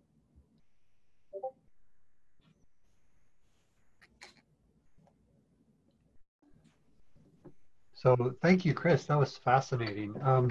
There's been, there's not really been any questions into the Zoom chat. I know there's been an ongoing discussion over in Discord. One question that just came up was, does PICAXE filter out thermodynamically improbable products and formulas, or do the enzymatic rules already account for this? The enzymatic rules will account for this to some extent, but only very limited. There's some crazy structures that'll definitely come out of this. And so we are looking at, like my collaborators, the Broadbelt Lab and the TIO Lab at Northwestern, they're really looking at this, adding our group contribution-based cheminformatics methods, integrating that into PICAXE, so we can run those. And if you get a group that the group contribution method just doesn't even recognize, well, you could potentially just throw those out. So that would, we will add those to PICAXE as those methods mature, and those will show up as new checkboxes in this interface. So you'll see new checkboxes with the thermodynamics. Like there might be a threshold for the predicted delta G value. So what we could filter everything below that threshold, everything with a delta G above that threshold, a really large delta G for the reaction. Okay, great. Yeah, so when you have a chance, if you want to take a look over there, I know Janaka's been busy answering a lot of the questions already over in Discord. One thing I would be interested in, Chris, if you would kind of give us your, I don't know, I'm sort of interested to hear about your perspectives on how this field has advanced over the last, say, 10 years, or, where some of the, I mean, this is certainly an exciting advance because you're able to now bring metabolic information together with metagenomic information to really build better models. So, I mean, my perspective is I remember, and maybe my memory is bad, but it seemed to me about 10 years ago or so, when I was just learning about genome scale modeling and FBA, I remember going to a SciDAC meeting and talking to you at a poster and being really excited because you were starting to have tools for automatically annotating genomes. And I thought that was amazing at the time. And maybe my timing is off on that, but KBase at the time wasn't even a thing. And so, how fast the tools have developed and where we're at today, the things you're showing. If you could just kind of give our listeners your perspectives on how fast that has happened and what some of the potential is going forward, that would be really interesting to hear. Yeah. So I think this field is really taking off. I might actually have an open narrative over here. I have another set of brown tabs.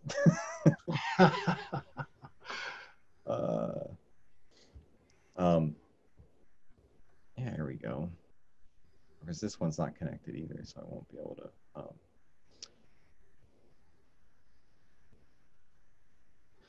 So I think the metabolomics and the genomics combined are really, the metabolomics technology is really exploding right now. And I think we're in a, in 1990, which is 30 years ago now,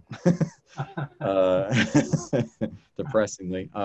You know, there was this exciting revolution in sequencing, and then, you know, with the first genomes emerging, and then in the 2000s, next gen sequencing coming along and like blowing things up again. And there was this golden age of discovery where we went from, I remember like, you know, we had hundreds of genomes. I was like, let's, you know, we built the Model Seed, and we built like 130 models with the Model Seed, and it was a large fraction of the genomes that existed in the day. And then we're like, let's build 3,000 models, and that was a large fraction. And now there's, you know, over 400,000 genomes, and that's not counting the mags. So, you know, I think with metabolomics, we're getting there. We're about to enter a new age of metabolomics, because a combination of machine learning, being able to annotate metabolomics data better, and the combination of improved instrumentation. So I talked about like, well, they're working on adding MSMS to FTICR, and the non-FTICR machines, Orbitrap and whatnot, are getting better too. And the separations technology is getting better. And by getting better, I mean like currently retention time gives you some very limited information. It basically tells you like this peak is different from this other peak because it has a different retention time. That's kind of what it tells you at the moment. But new technologies that are coming along for separation that are not GC and LC, liquid chromatography or gas chromatography, those new technologies might give you a lot more information from the retention time. They might be able to separate stereoisomers. You know, this is ion dispersion and new techniques. And the columns are getting a lot longer because the instruments are getting smaller. So all of this is coming together at the same time with machine learning to make a golden age of metabolomics. And if you can see the chemistry, then the tools I've just shown you can map the chemistry together. And it goes from currently you have this, you know, unknown proteins, which is all you have. You have biologists working in labs to discover painstakingly, one at a time, individual chemical reactions. And, you know, eventually, you know, a year later, those new reactions get put into databases. And then a year later, you know, all the annotating algorithms get updated, and then those new reactions might actually show up in a model. And I'm being very generous to say that'll happen in 2 years. But now imagine that you discover all the chemistry, and it becomes a big connect the dots with computational tools that integrate genomics data. And that the computational tools to do that connect the dots, I would argue, you know, the Pickaxe tool combined with all the advanced annotators combined with RNA-seq data, they're getting there. So we'll be able to connect the chemistry of an environment overnight, and then do high throughput. You know, there's a high throughput instrumentation. So high throughput confirmation of predicted functions and predicted reactions on robotic systems, you know, using droplets that can float magically through the air. That's where we're at today. So we're in a golden age of biochemical, biological, enzymatic discovery, which is going to fuel a golden age of synthetic biology. So yeah, I think it's an exciting time. Mm-hmm. Thanks for that perspective, Chris. I think, you know, it's important for the summer school participants to, you know, understand that the things that they're seeing this week really are, you know, on the, I guess, the bleeding edge of, you know, the most advanced work that's being done today. So, you know, if people are having a difficult time understanding and following, understand that, you know, the people who are doing this work are really in the stages of, you know, just developing this material. So this is an opportunity for, as you're learning about these things, to get engaged with and to get involved with things that are really exciting and moving forward at a rapid pace. So thanks again, Chris and Janaka, for sharing your expertise with us, and Hyun and Mark as well. This morning, it was a really fantastic session, and I think seeing these things coming alive in KBase and being accessible to a lot of researchers is making it even, you know, exponentially more powerful for everybody. So I think we're at the end of our time, and we're going to wrap up for today and go into our student sessions this afternoon. So to the public audience, invite you to join us again in the morning. We'll be picking up again at 8:30 tomorrow morning, and tomorrow we're going to be talking about incorporating some of these ideas in metabolic models, metagenomics, and metabolomics into ecosystem scale reactive transport models. And so that'll be kind of the final step of our envisioned pipeline that's under development as we speak. And so thanks again for everybody who joined us today, and we look forward to seeing you again tomorrow. And please continue that discourse over in Discord as you meet with your fellow classmates and with the instructors who are over there answering questions. Thanks everyone, and see you soon. See you tomorrow.